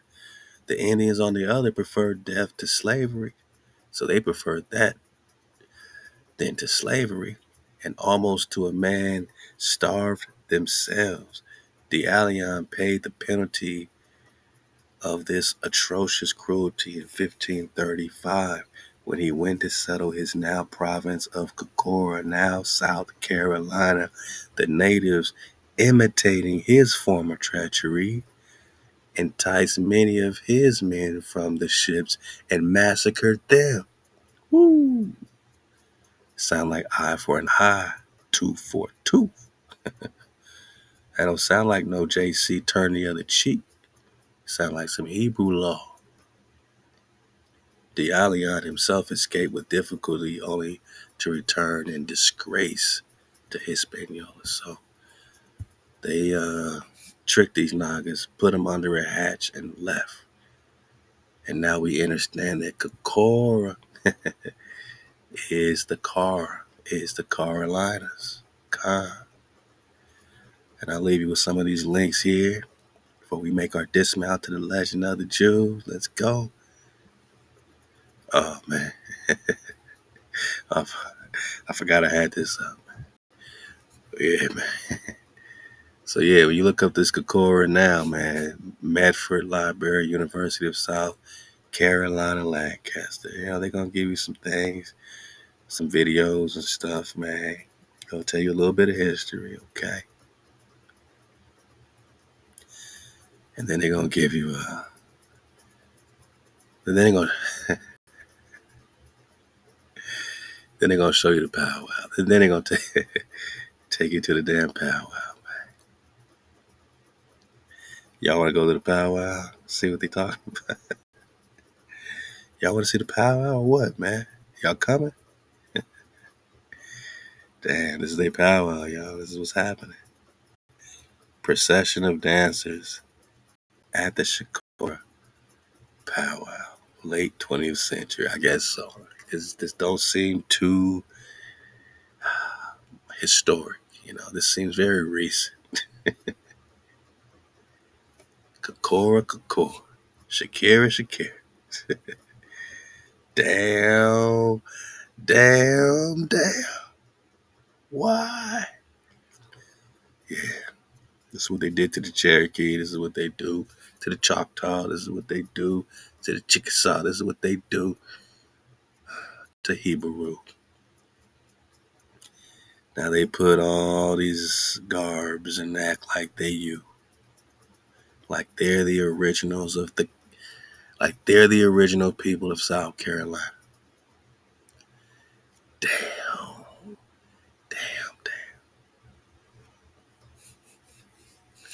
What happened to the CHICORA?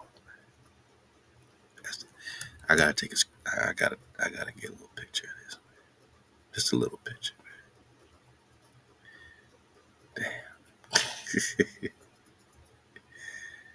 What happened to the CHICORA, Jack? Damn. All right, let's go, man.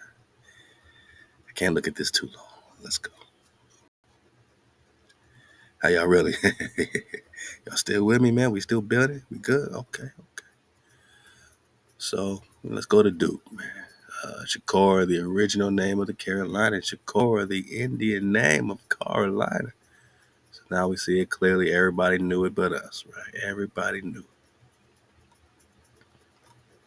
it. I mean, oh, this one has a little music to it. This one has a little song to it. Did y'all know that there were some songs about this CHICORA before it was CHICORA? Y'all know it was some music to it? All right.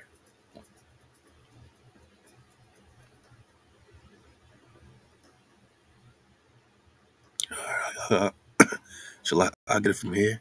Let me take a sip before I start singing on y'all.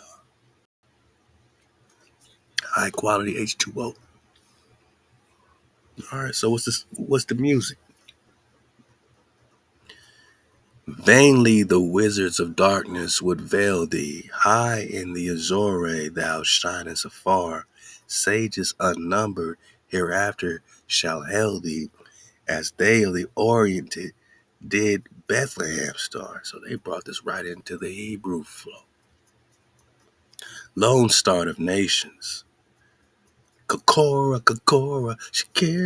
I told you she stole this, man. I'm trying to tell you. Hell midst the darkness of tyranny's night. Sword of the Spirit and God of the Bible. They bringing it right to the Bible flow with the CHICORA. Thine is the might by which battle is done.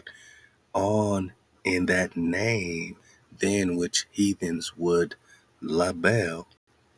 Ye sons of CHICORA, for liberty on. Lone Star of Nations, CHICORA. Hell midst the darkness of tyranny's night. So we're talking about the struggle, the tribe. We're talking about the strife of Jacob, man. Jacob's trouble. Strike, oh, strike home. For your heartstone and altar, mothers and daughters shall nerve thee to war. And where is the craven whose spirit would falter while waves over southern CHICORA thy star? Lone Star of Nations, CHICORA, hell midst the darkness of tyranny's night. Lone Star of Nations, CHICORA, CHICORA, hail midst the darkness of tyranny's night, shine in thy heavens, alone in thy glory, justice our buckler, and freedom our might. Lone Star of Nations, CHICORA, CHICORA, hail midst the darkness of tyranny's night. Man, they broke that down. I would like to, hear somebody play this, man. I want to know how we vibing to this, man. I mean, we in Duke University with this one, man. We getting the drop. We getting the drop.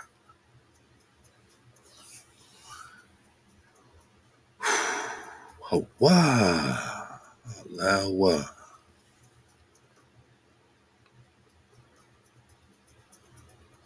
Damn. Damn. Damn.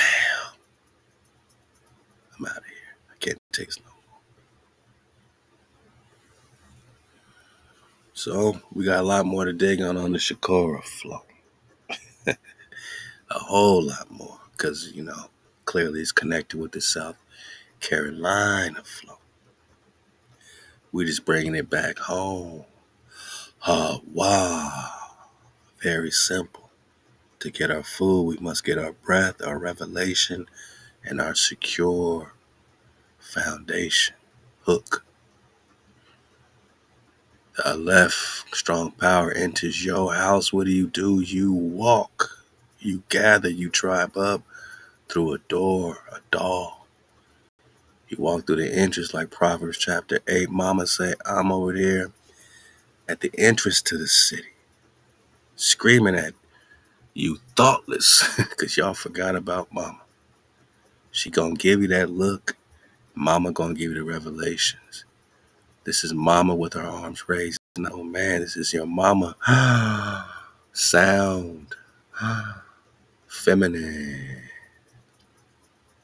Wow. Masculine. Inhale feminine, exhale masculine. That's your framer. That's your shaper. To get your zan, which is a mattock used for cutting. To cut off your day, to cut off your hijack, so that you can build a wall and put that hijack outside and divide who's who. Divide the frequency like the firmament, so you know what's surrounded and what's contained within it. The entire Hebrew alphabet tells your story, your mem sauce, your water, your seed, till you get to your Tau.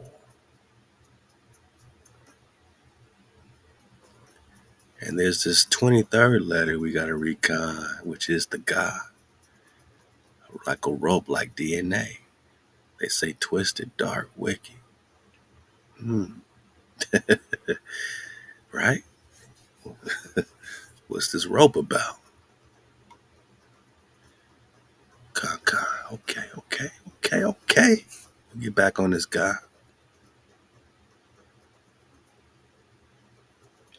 Let's look at this James Adair right quick, before we get the Legend of the Jews for the dismount. Oh yeah, this is a very interesting part in Legend of the Jews, man. Nice little belly flop here. Page 42, okay. Get it from here, because they're trying to connect the creator's name. They keep putting the yo in front for some reason, right? I'm just going to get it from here, man. You got the drop. How far the Indian oath or manner of covenanting agrees with that of the Hebrews. So James Adair is connecting the Indians with the Hebrews, and James Adair was born in South Carolina, so he's really giving a South Carolina approach to this Indian talk, all right? Connecting it with the Hebrews.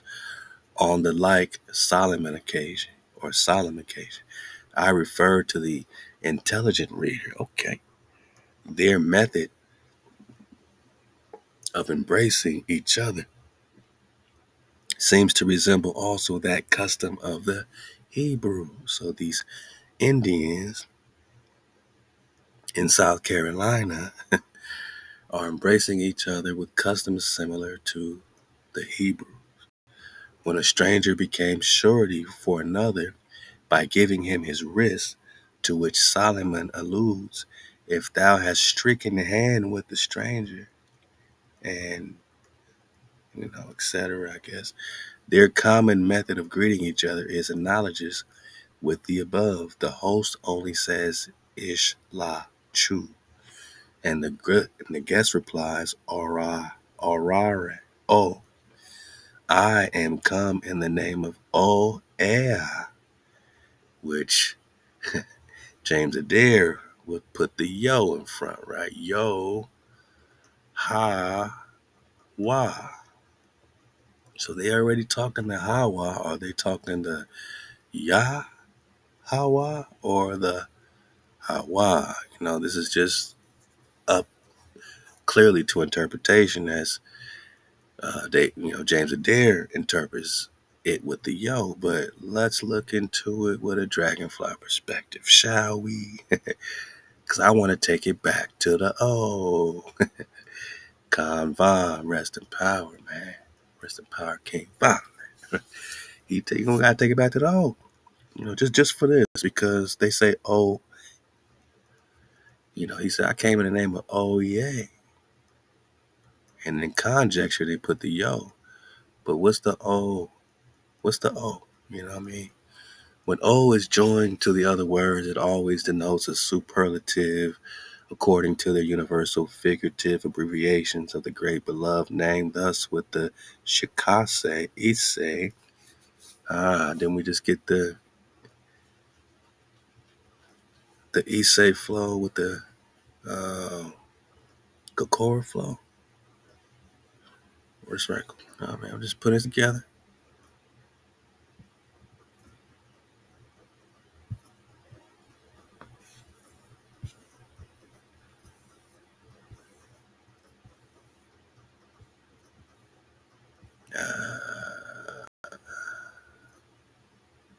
CHICORA or CHICORANO. One of these tabs I connected it with this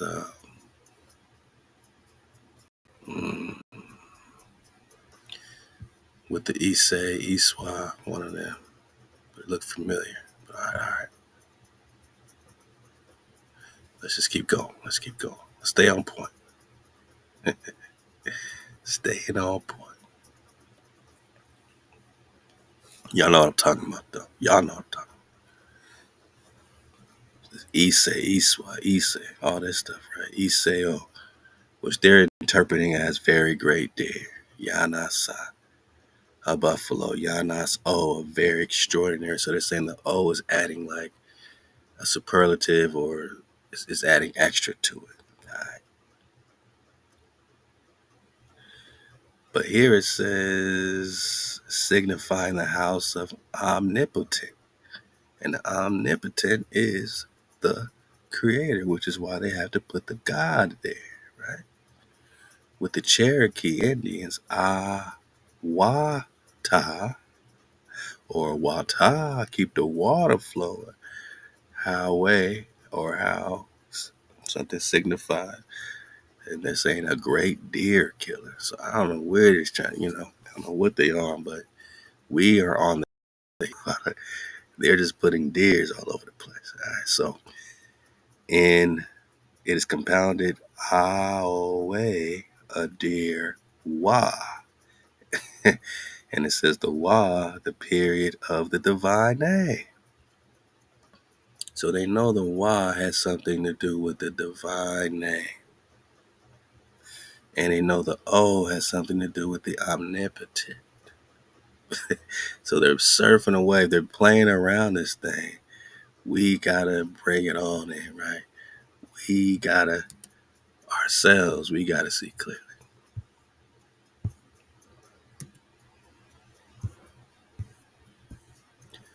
Ooh, Israelite Indians. What? This thing took me to the O, man.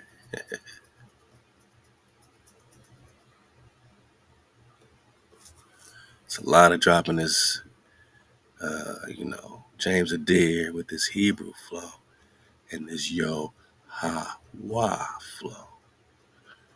This is likewise the name for salt, HaWah. May inform us that though at present time they use no salt in their religious offerings, they forbid it by reason of their distinct situation on the seashore, as well as the danger of blood attending the bringing it through an enemy's country. So look, James Adair all over the place. But now Hawaii has to do with just salt, and everything else had to do with this deer. But they know Hawaii's at play. They know there's a connection. Let me go back right quick to where we're at. Why they keep putting the yo on it, the ya on it? You know what I mean? Of course, the hijack's bringing the Yahweh, right? Of course, they're bringing the exclamation of defiance, and Yahweh backward is wow, God. So you got to reverse the curse to break the spell. Let's just get it right here. We're going to catch them right here. We're going to catch them slipping right here.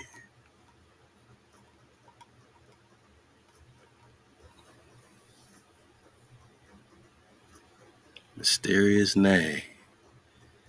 Back to the O, right? So this O is very mysterious. The majestic Hey is very majestic. The Wah, they already said, has something to do with the divine name.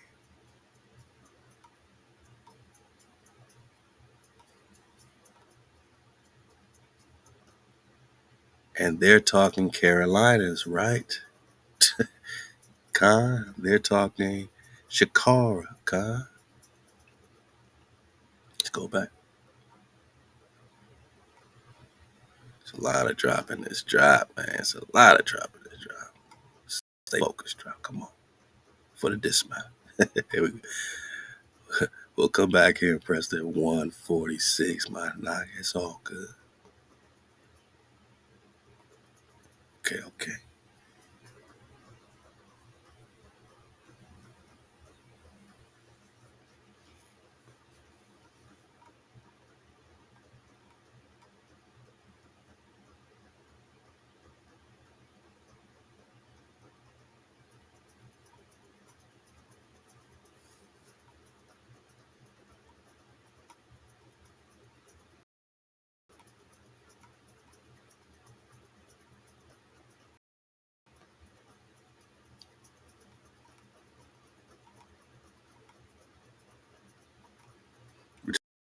So I like the investigation and, comparing the philology, right, the study of these languages, especially when we're talking about South Carolinas, right? They're bringing in Georgia, the Carolinas, a lot of what we're digging on, kind of centering it all in. We're talking Old Testament, right? So James Adair ain't playing with these people. He's connecting it. I just want to dig on this deity situation and this HaWah situation so that we can see clearly. Let's see. Let's find where we at.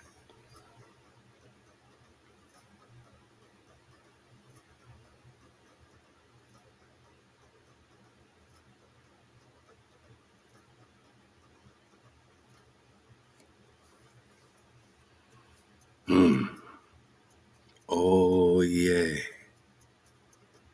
Or Yahweh. Kaka. Okay. Y'all remember Hawaii? Let's see if they remember Hawaii. Because a lot of people forgot about Hawaii. A lot of people forgot about the ancient name. Maybe that's why they keep putting the Yah, before the breath. Did Hawaii say my name is, worship the breath, or is I am? Wow, the existence, the breath, the security, the secure breath. Every secure breath you got, every breath you take is your existence. HaWah is your secure breath, your breath of security, your foundational revelation, your revelational foundation.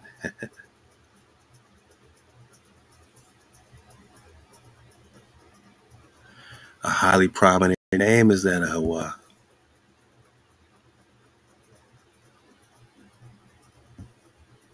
It's the most ancient name for the Creator. So this is the most important part of this whole flow. Before they try to take us into the Yahweh, future tense Yahs. If the most ancient name for the Creator is HaWah, then that's the name, man. And they're going to say, well, Israel was then given a new name, and Yahweh. Like, HaWah didn't say, hey, here's a brand new name. Don't call me my old name. Don't call me existence anymore, right? Call me the worship of existence. Call me the future of existence. You know what I'm saying? Nah, man.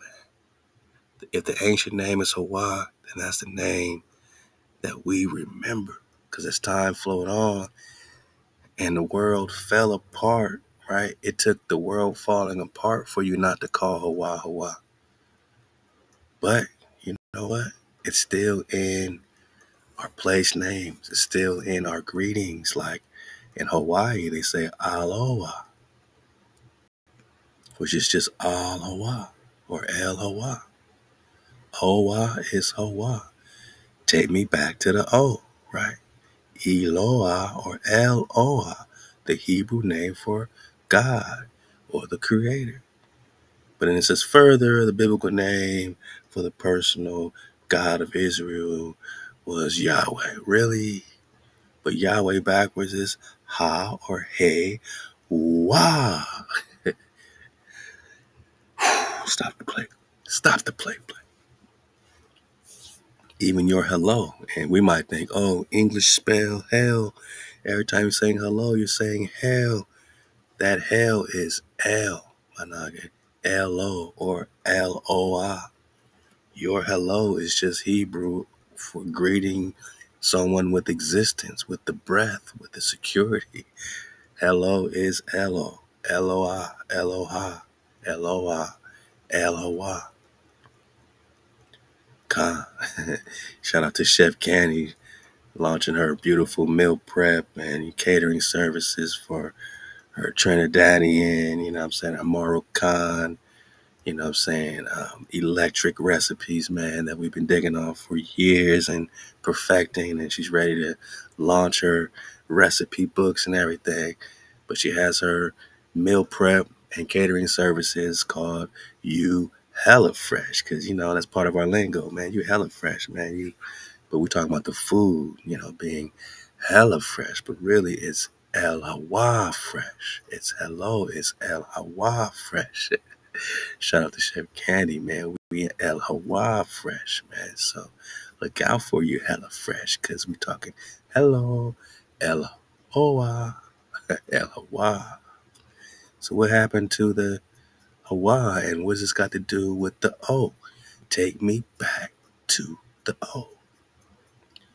You got Bob El HaWah, one of the most ancient excavated sites in Israel. El HaWah, God Creator, is the key to a host of linguistic forms, while El, a common Semitic word for God, is well remembered in the Bible. HaWah, the ancient name for the Creator, is not. So if you don't remember the ancient name, or you think you got to replace it with a Y just to make, you know, your tongue feel more hijackable, you know what I'm saying, then that's cool. But if the ancient name is the Ha, is the breath, why would you change the breath? Why take the breath away and give it a Yah? Why? Because there's a new name now? The hijack needs a new name because the OG knockers don't remember the ancient love song. They learned to forget the old HaWah. Who taught them to learn to forget the old HaWah? Your Yahweh, Yahwehs. And if the hijack's calling the Creator Yah and Yahweh, you're still going to call it Yah, Yahweh? The hijack ain't saying, why? Hijack saying, yeah, yeah, yeah. And etymology is an explanation of defiance. That's how you learn to forget the old HaWah. It has to be beat out of you. You have to be invaded to start switching up your name for the Creator. But let's take it back to the O. What's it got to do with the O? This is beautiful, though. The Awa, right?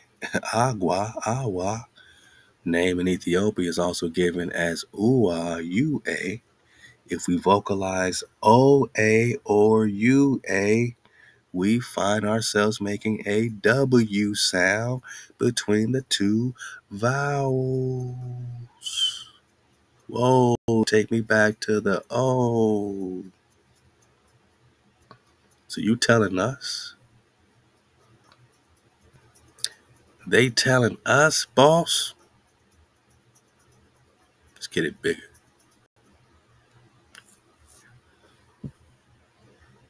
You telling us that the OA still makes the W sound between the vowels? Come on, man.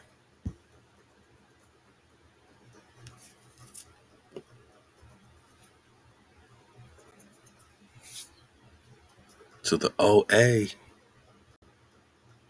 is still the same wah as the U wah. Okay?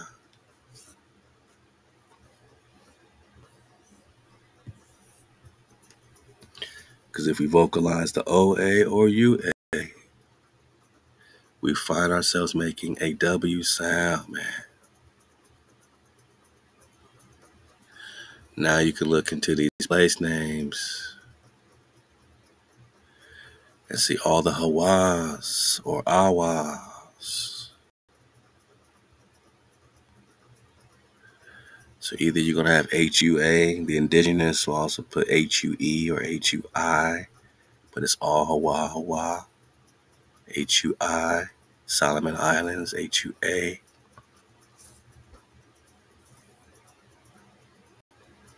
Even in China, which talking about, you got the Hawa'an, Ong, which is priest, or excuse me, king. So, take me back to the O.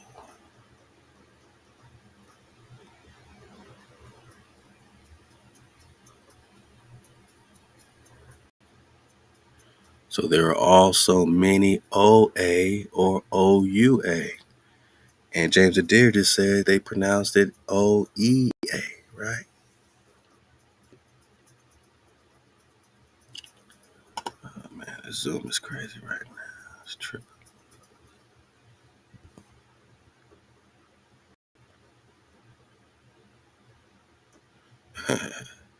Japan, you got HaWah. You got the Wa by itself. You got the WA, which of course they connect with the divine name. It's also the sixth letter in the Hebrew. You got the Wa, mountains in Udall. Oh, you got HaWah, or HUA, forms in Mexico, like we said. The HaWah motto. We're not making HaWah. We ain't going crazy. It's everywhere. You just been blind. We just been blind to Hawaii, right? The Chi. It's like we got the CHICORA. You got the HaWah in Guatemala flow.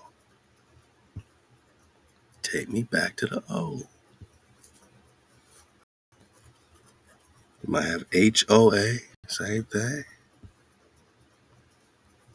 Ooh, let's go Caroline, right? Let's go Caroline. You got the OA. You got the Scotland flow with the OA. You got the OUA. All this is Hawaii when we talk OA. And I'm just assuming OEA is still the OWA. So, James Adair, man, you got some explaining to do. When you talking OEA and then just putting the Yah on it, just like that other author tried to give us a new name, give us Yahweh. Nah, Nah. The H or the OA or OEA is still the W sound. Just like he said. Just like he said. Look at all these place names with the HaWah, man. Ain't that beautiful? Because the OA or UA, we find ourselves making a W sound, boss. So this is still Wah. Just like you said, oh, HaWah just means salt. Nah, man. We're talking Wah. And just like they say, Wah is the divine letters, right? Because the Wah, before they turned into a VAV, which is WAW, we're talking about the tent peg, the foundation to keep the tent. Isaiah chapter 40 talks about, you know what I'm saying, this firmament flow, you know what I mean? And, the Shamayim, the heavens being stretched out like a tent, right? This tent is foundational with tent pegs. And this tent peg is letting you know this orientation, but it's also giving you foundation or security. But first you need your breath and revelation from Big Mama. Proverbs chapter 8, when you walk through the gate, through the door, Mama gives you the revelation. She gives you that look. She gives you that breath. You don't need the yo to get the name. The yod comes way after you already have put your wall up, man. Now, the yod is all good. I rock with the yah because it is one of our letters, but their yah ain't your yah. This is what we've been saying. They created a reflection yah, right? They gave you a reflection yah. That's not your yod in your Hebrew. Their yah connects to an explanation of defiance or dismissal. So they are defiant against your HaWah. So they put Yahweh or Yahweh. Yahweh spelled backwards is HaWah. From the 1869 hypothetical reconstruction of the Tetragrammaton Yod Hey Wah. But it's just the HaWah. And the Yod refers to worshiping HaWah. But the name is I am. Exodus, HaWah tells Moses, I am sent you. Tell them I am has sent you. I am is Heya in the Strong's Concordance, right? H1961. But the Heya is the older form because the Hebrew verb HaWah, I can't make this up, man. You just got it. Multiple sources, and you see it in the Picto-Paleo alphabet. This is the 6th and the 7th letter. After you walk through the door, you get your mama, your breath. Ha, you get your foundation, your father. Wah, you get your framer, you get your shaper. Then you can eat. Because HaWah is earlier than Heya. So you got to come back home. How long are you going to be ignorant, man? We was all ignorant. We was all in the dark, right? We all have to investigate. We all have to grow. You gonna stop growing because you don't want to be wrong? You gonna stop growing because of your pride, your ego? Or you gonna take it back to the oak? You gonna go to the earlier form? HaWah. In the sense of the one who is the existing. HaWah means to exist, but it's your breath. It's really referring to the one who is the breath and is the existing, which is the creator. God. So by the time they put their yahs and their explanations of defiance on it, God, by the time they put their defiance on your wah, and your wah is your father, your security, that's letting you know that they are defiant against your creator, that they are defiant against our security.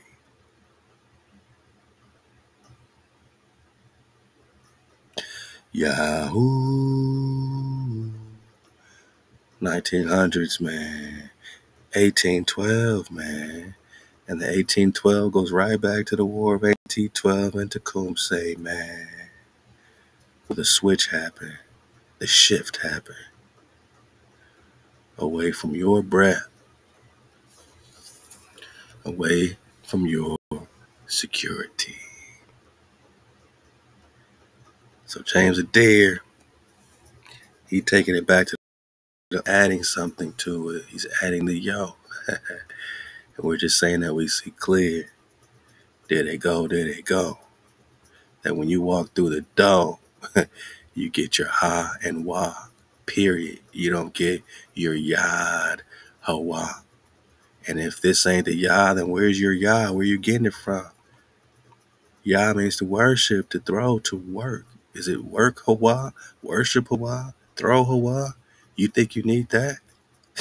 To get your food, my naga, your nourishment, to cut off your hijack, to have a seventh day and cut it off, to have the seventh letter, 1, 2, 3, 4, 5, 6, 7, which is your Zan, to get your Zaya, to get your food. You think you need your Yah to get your nourishment? You need your Wah to get your food, to get your nourishment, to cut off this hijack. It's right there in the first 7 letters of the Hebrew root. James Adair, ain't going to see it all the way clear. He ain't going to see it all the way through. He's on the other side of the wall. He's with the White Walkers in there, man. You know what I'm saying? You need to come home and see clear. Then you can add your tet, your yad, your kaf, right? But it's in order for a reason to get to your towel, to get to your towel. Wow. I mean, wow. For the dismount.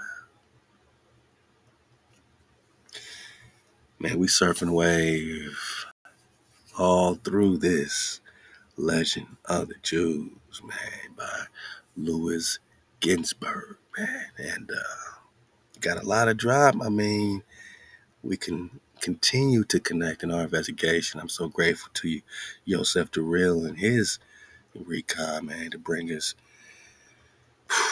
back to this text, man. And we had barely skimmed the surface of this thing, but I mean, digging on Dawi. Last time we did a dismount digging on, some of the, last parts of this David flow, but we're going to take it back to we're going to take it back to the Obed. Take it back to Othniel, man. Take it back to the top.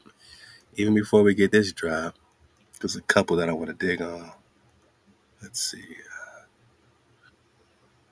Let's go to 500, man. Let's start here, man. Let's start here.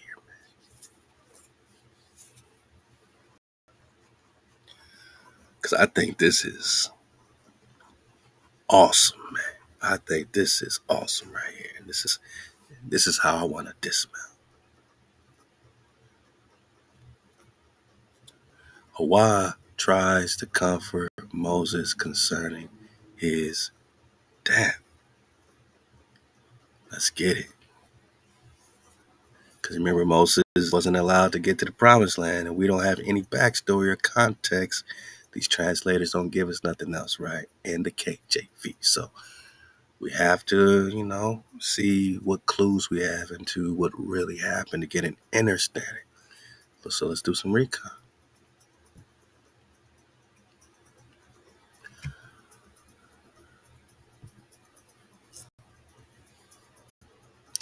That Moses might not take his approaching end too much to heart. HaWah tried to comfort him by pointing out to him that in his lifetime he had received such distinctions from his Creator as no man before him, and that still greater distinctions awaited him in the future world. HaWah said, "Does not thou remember the great honor I showed you? Thou didn't say to me, arise, and I arose. Thou said, turn about, and I turned about. For thy sake too did I invert the order of heaven and earth." Whoa. Did you know that HaWah inverted the order of heaven and earth? What does it mean? For the order of heaven is to send down dew and rain, and earth's order is to produce bread. But thou didst say to me, I do not wish it so, but bid heaven to send down bread and earth to bring forth water. We're talking that mem sauce. We're talking those fountains, those springs. And I acted in accordance with thy wish. I caused bread to rain from heaven, and the well sprang up. Thou didst say, if the Lord make a new thing, and the ground open her mouth and swallow them up, then you shall understand that the Lord has sent me, and I fulfilled your wish, and it swallowed them. I had also spoken, he that sacrifice unto any god, save unto HaWah only, shall be utterly destroyed. But when Israel sinned with the golden calf, and I meant to deal with them according to my words, thou wouldst not let me, Moshe, saying, pardon, I pray thee, the iniquity of this people, and I forgave them as thou did ask me. More than this, the Torah is named after me. It is the Torah of HaWah. But I named it after your name, saying, it is the Torah of my servant Moses. The children of Israel also are named after me, for unto me the children of Israel are servants. They are my servants, but I called them after your name. I distinguish thee still more, for just as there is neither food nor drink for me, so also didst thou stay in heaven 40 days and 40 nights, and in all that time didst neither eat bread nor drink water. I am HaWah, and see, I made thee a god to Pharaoh. I have prophets, and thou hast a prophet. For I said to thee, and Aaron your brother shall be your prophet. Whoa. He says, man, I made you like me, man. Like, again, no being may see me, but thee too did I make, so that the people were afraid to come near you. And as I said to thee, thou shalt see my back, but my face shall not be seen. So too did the people see the back of you. I glorify the Torah with 22 letters. And with all these letters did I glorify you. I sent you to Pharaoh, and thou didst lead Israel out of Egypt. Through thee did I bestow the Sabbath upon Israel, and the law of circumcision. I gave thee the 10 commandments. I covered thee with the cloud. I gave thee the 2 tables of stone, which thou did break. I made thee unique in the world. I gave thee the Torah as an inheritance, and honored thee more than all the 70 elders. Did we get the CHICORA flow when there were 70 kidnapped? Did they kidnap the elders? Moses had to acknowledge the extraordinary marks of honor had been his. He said, Lord of the world, HaWah, HaWah, thou did set me on high and did bestow upon me so many benefits that I cannot enumerate, one of 1,000. And all the world knows that thou did exalt me and honor me. These are facts. And all the world knows as well that thou art the one power, the only one in your world, in thy world, that there is none beside thee, and that there is nothing like thee. Thou did create above and those below. Thou art the beginning and the end. Who can enumerate your deeds of glory? Do one of these, I beseech thee, that I may pass over Jordan. HaWah said, let it suffice. Speak no more to me of this matter. It is better for thee to die here than that thou should cross the Jordan and die in the land of Israel. There, in a tomb fashioned by men, on a briar made by men, by the hands of men, wouldst thou be buried. But now shalt thou be buried in a tomb fashioned by HaWah, on a briar made by HaWah, and shall be buried by the hands of HaWah. O my son Moses, much honor had been stored up for thee in the future world.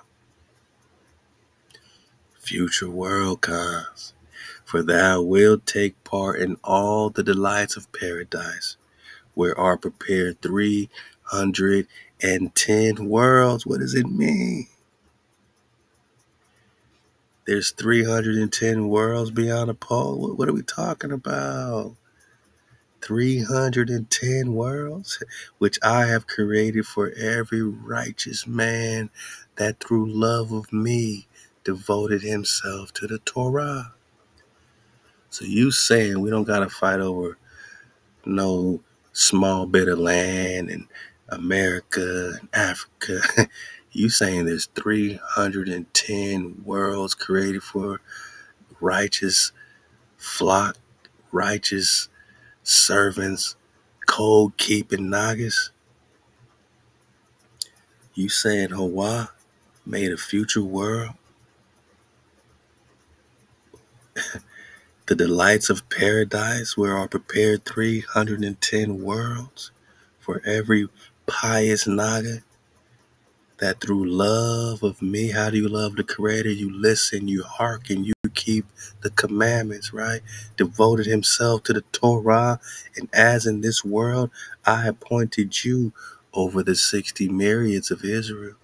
So in the future world shall I appoint thee over 55 myriads of righteous men.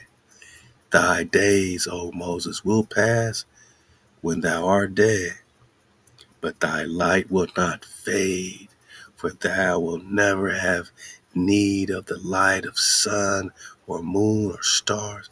So it says in Deuteronomy 34 that when Moses died, his eyes were not dim. His life force was never unabated. It was never lessened.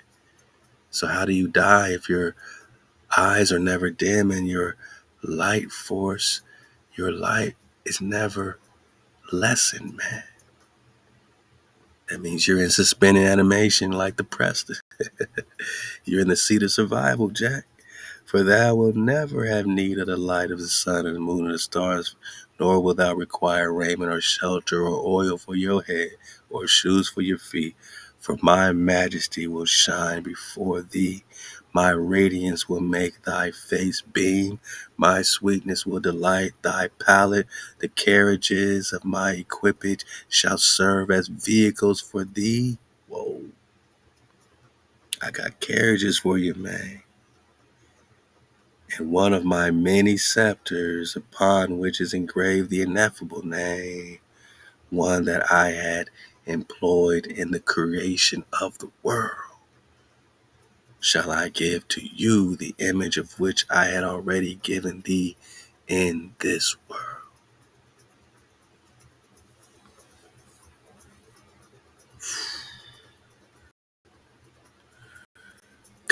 Khan, Khan, Khan. He goes into the intercession from, this is a big document with a bunch of drop, but one of the many scepters upon which this ineffable name is engraved is the same scepter that Adam had when, he was in the garden. Adam held that creation staff, same sapphire staff that's mentioned in the book of Jasher, that was passed all the way, to Jacob and all the way to Judah, It was passed all the way to David, you know, Moses got it because Jethro had gotten it, you know what I'm saying? And Jethro had it in his garden, and Moses plucked it out the garden, just like King Arthur's story, where he got the sword. Everyone was trying to pull out the sword, but Moses was able to pull the staff out the garden. And all the Kenites were trying to do it. All the mighty men were trying to do it. Moses saw it in the garden and just plucked it out because it was for him. And that's when Jethro gave him Zipporah as his wife. Let's keep going, man. Let's check on this one right quick. Just digging on some things. For the diss, man. Alright, I'm just jumping in here, man. I'm just belly flopping.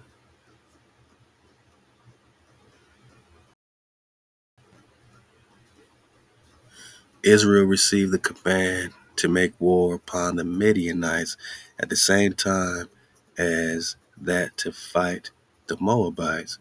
But whereas Moses at once waged war against Midian,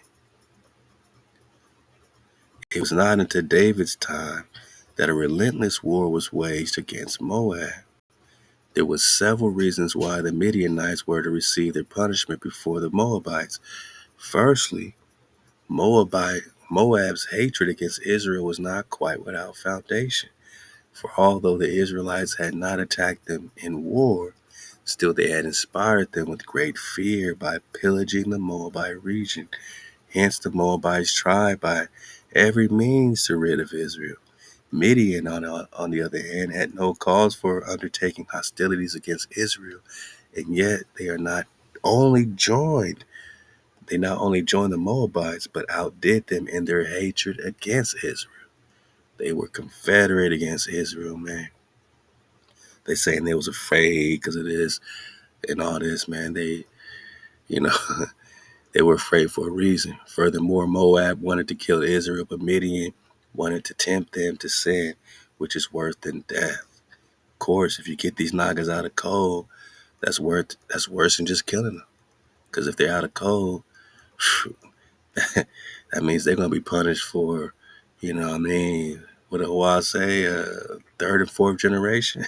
So just get them out of sin, let the Creator punish them, So this is what they're doing.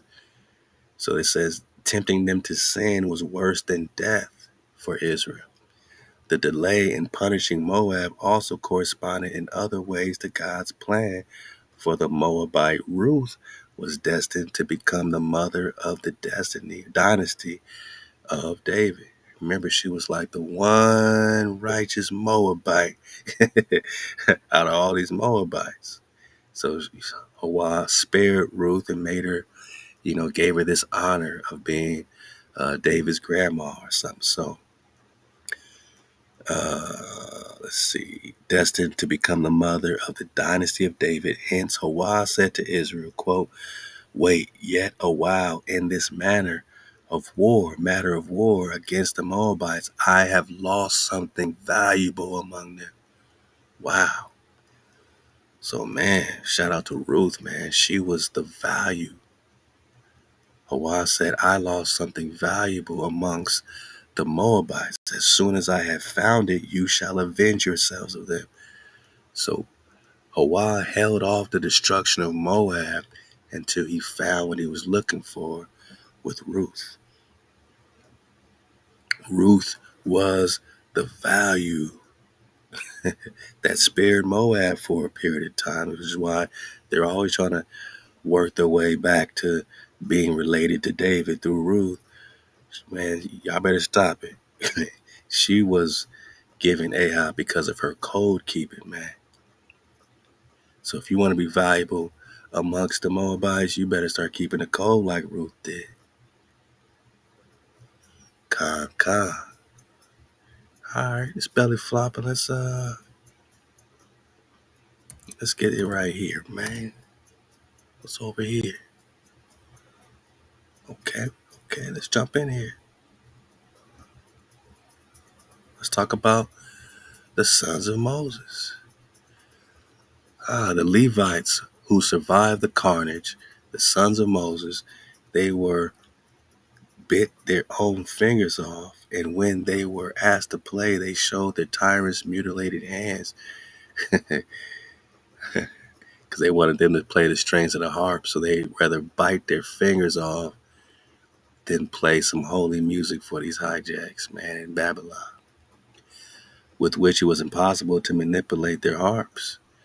At the fall of night, a cloud descended and enveloped the sons of Moses and all who belonged to them. They were hidden from their enemies, while their own way was illuminated by a pillar of fire, right? We're talking Exodus. The cloud and the pillar vanished at break of day, and before the sons of Moses lay a tract of land bordered by the sea. So it vanished at the break of day, and before the sons of Moses lay a tract of land bordered by the sea on three sides. For their complete protection, HaWah made the river Sambanya, which we read about in Lost Tribes and Promised Lands by Ronald Sanders, right? And we got some more drop along the years, man, these many years, about this waterless sea that flows for 6 days and rests on the Sabbath. So they call it the Sabbath River or the Sambanya River, aka Sabbath River, because it flows 6 days and it rests on the seventh day. This river is full of sand and stones, and on the 6 working days of the week, they tumble over each other with such vehemence that the crash and the roar are heard far and wide. But on the Sabbath, on the Shabbat, the tumultuous river subsides into quiet as a guard against trespassers on that day. A column of cloud stretches along the whole length of the river, and none can approach the Sambanya within 3 miles. Wow. Hedged in as they are, the sons of Moses yet communicate with their brethren, the tribes of Naphtali, Gad, and Asher, who dwell near the banks of the Sambanya. Carrier pigeons bear letters hither and thither, so they communicate through carrier pigeons, man. In the land of the sons of Moses, there are nothing but clean animals. In every respect, the inhabitants lead a holy, pure life worthy of their ancestor Moshe, man. So we're going to get back on the Sambanya. We're going to get back in the Lost Tribes and Promised Lands. We're going to get back on this Moshe tribe, this tribe of Moses that was it Benjamin of Tudela? No, Eldad. Yeah, Eldad was digging on this sons of Moses as well, man. So Eldad the Danite, the Eldani, right? All right, man. All right. All right, Yosef, we worked our way back to the top, man. Taking it back to the OA. Oh, wow. We worked our way back for a stack.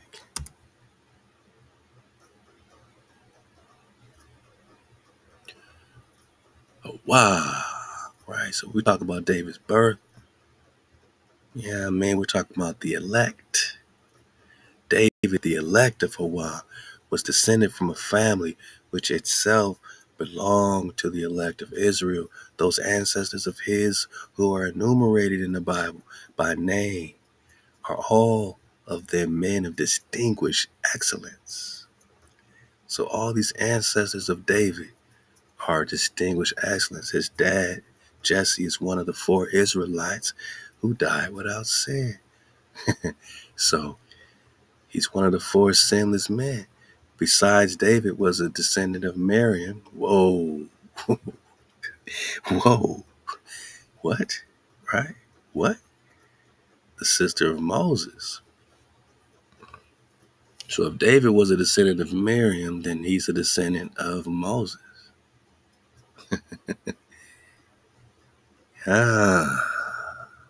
This ain't no play.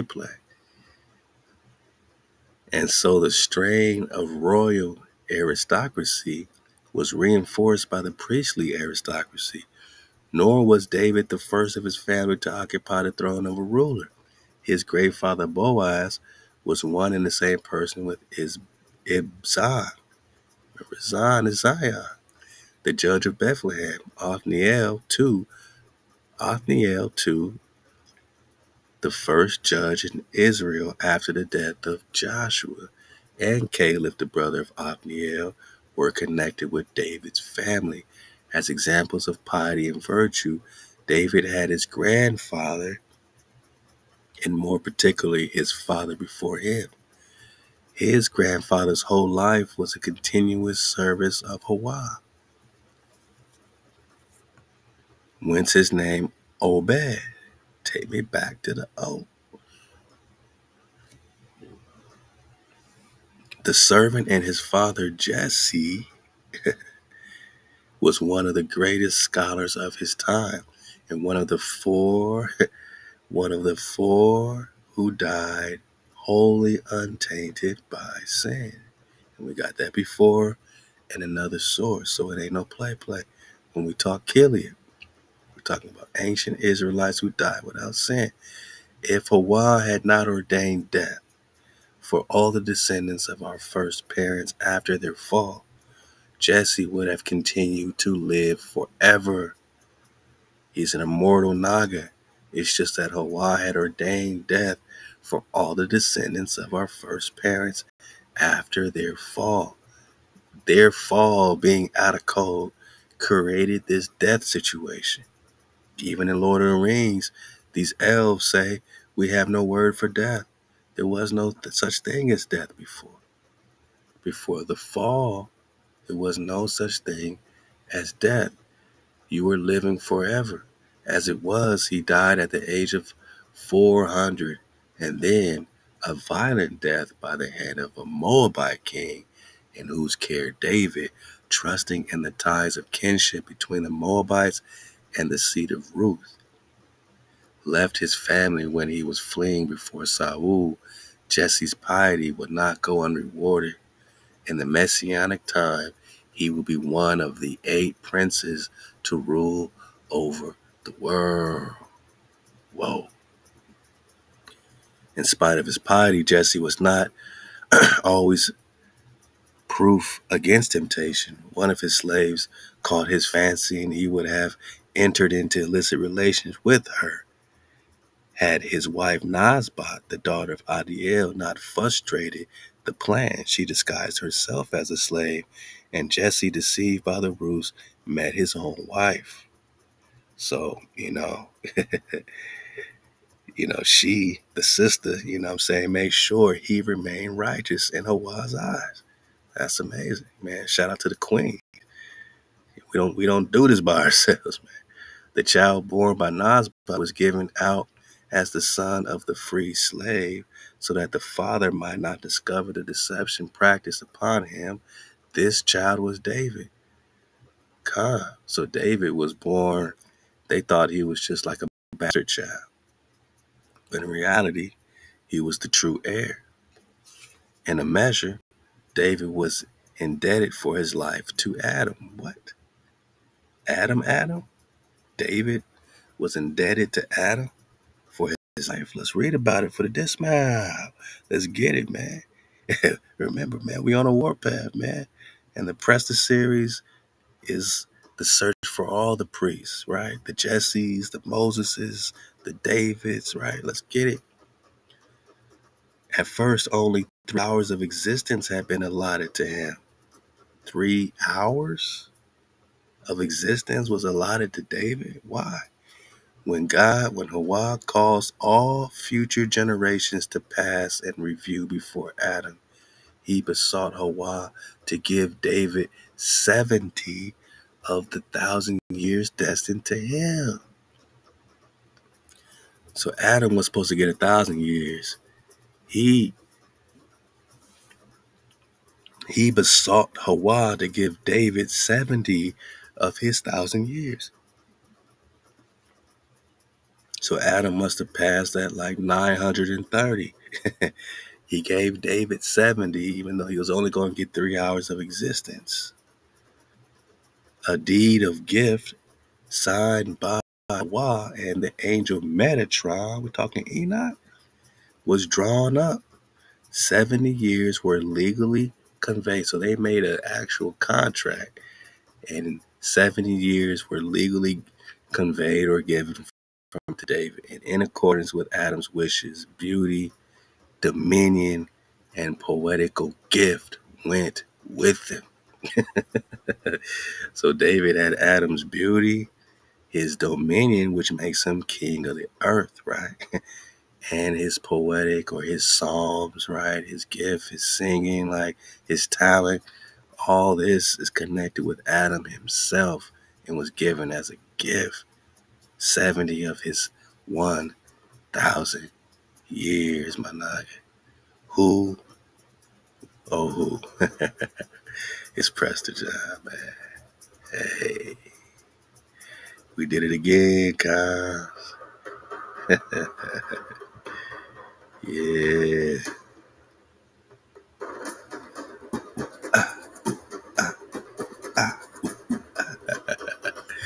We did it again. It ain't easy, you know.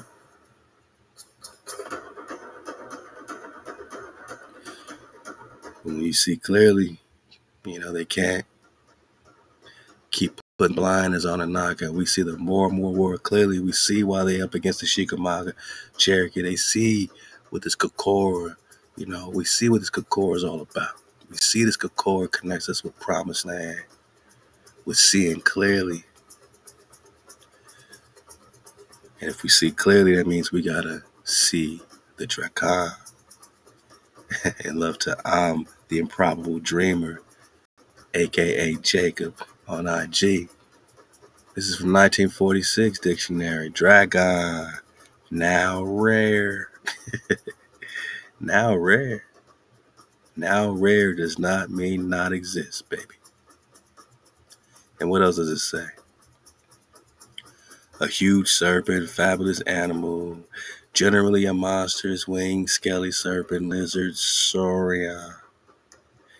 Lord of the Rings, the bad guy, evil spirit is named Sauron or something, right? A fierce or very strict person. Don't that sound like the 1828 Dictionary of Dragon? A fierce or violent person, especially a woman, the one. Then we got the plants, several plants of the Arum family popularly associated with dragons. So these plants are associated with the dragons. A word used in the authorized version to translate several Hebrew forms, such some of them are translated by jackal or serpent, like the tan-tanine drop, right? The tans and the tannines. So a lot of these jackal interpretations in the Bible, they're just talking about dragons. Oh, your land's going to be a den of jackals. We're just talking about dragons, whether we're talking positive frequency dragons or negative frequency dragons, or positive frequency angels or negative frequency angels. We're talking dragons. And a lot of this serpent talk, especially in the Garden of Eden, where one lost his wings and was forced or cursed to crawl on its belly. Body back, for the illusion. That's not a serpent in the Garden of Eden. That's a dragon in the Garden of Eden that lost its wings. And now it's rare. Or now it's just rare for them to use serpent, you know. But I think we see clear, man. We're going to get back on the CHICORA flow. Shakira. Yeah. Southeastern, huh? Okay. We're going to get back on this, man, because we got a lot more digging to do with this abundant land of natural resources. As long as we understand that this Korah is the Kara. And the she, well, the she connect to the Almec, the she connect to the Western Shashia.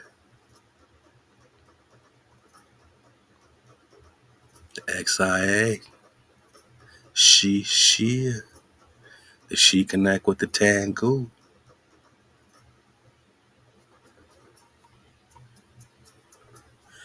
(1206) Temujin was formally proclaimed Genghis Khan, ruler of the Mongols, marking the official start of the Mongol Empire. So their whole new start of Tartaria, the whole new Tartaria, new Mongol flow happened after the 1206 situation, after this Battle of the Burning Sand situation, man. These Western Shia are the Tangu, and Togrul is Prester John, and in 1203, Togrul was defeated by Temujin, and this is what I'm saying, this was the marker. After this 1203, you got Genghis going crazy.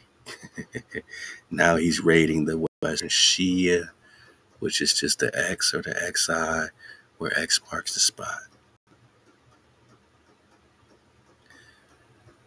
Now Genghis is going crazy on the Shi.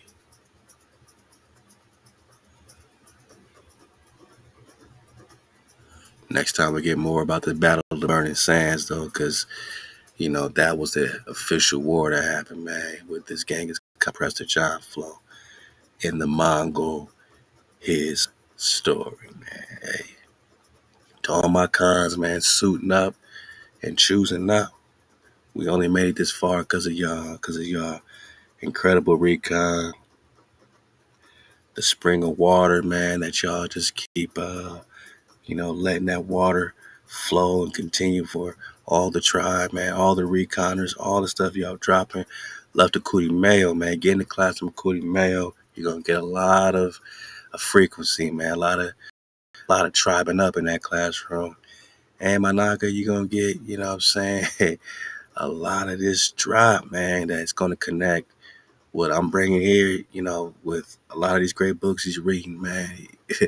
He's connecting also how they are turning us into superheroes, and how even their mythos like Mars and Venus and Saturn are all connected to actual Hebrew characters, real Hebrew people.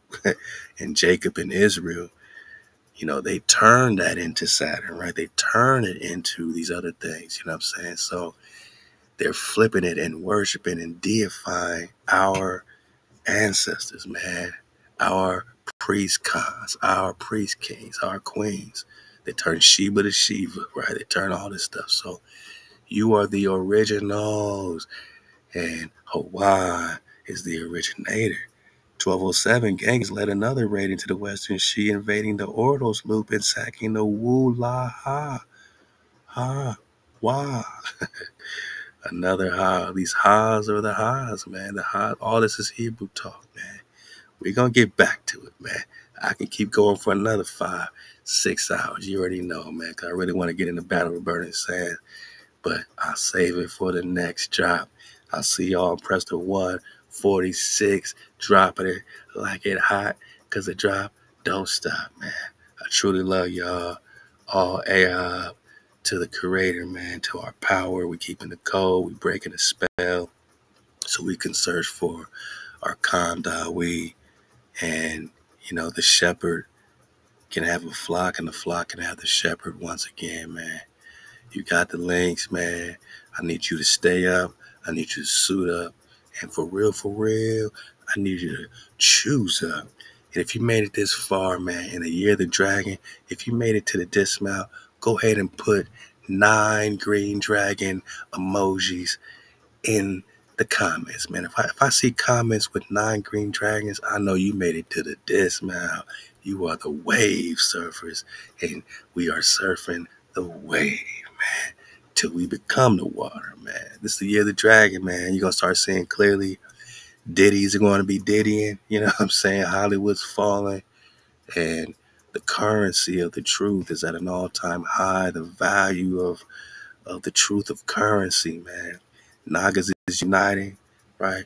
My Nagas in these gangs are figuring it out, man, because it's not in our heart to slay each other no more, because we got the heart, we got the code on our heart bone, man. We being code keepers. We got more than 500 code keepers now, man. The code keepers have, reawakened, man, are reuniting, reconfiguring. We're getting a brand new configuration for the cons, man. And it's all happening. And it's all right. The water, my nuggies. Hey, this is your time, man. This is your wave to surf. You know what I'm saying? This is for you. Hey, keep the water flowing, keep the fire burning, and keep the cold, man. KTC, MHOE, and stay dripping in that mem sauce. Say it with me, cuz. Halal.